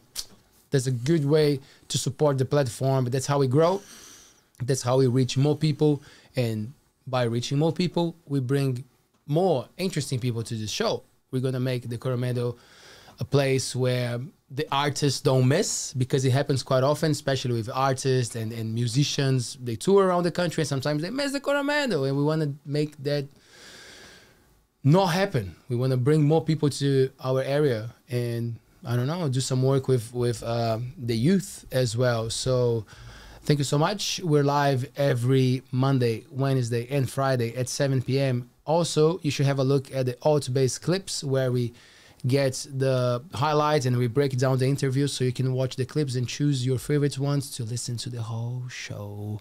We are on Spotify, Apple Podcasts, Google Podcasts, all of them, all the main audio platforms. This chat will be there tomorrow. If you are listening right now, thank you so much. We're back on Friday with Kathy Clowns from All About Fitianga. It's going to be a great chat. And then on Monday, show number 50, special one. I'll see you guys there. Thanks, Papa. Thanks, Ian. Thanks, Brad. Thank you. Welcome. Ciao. Ciao.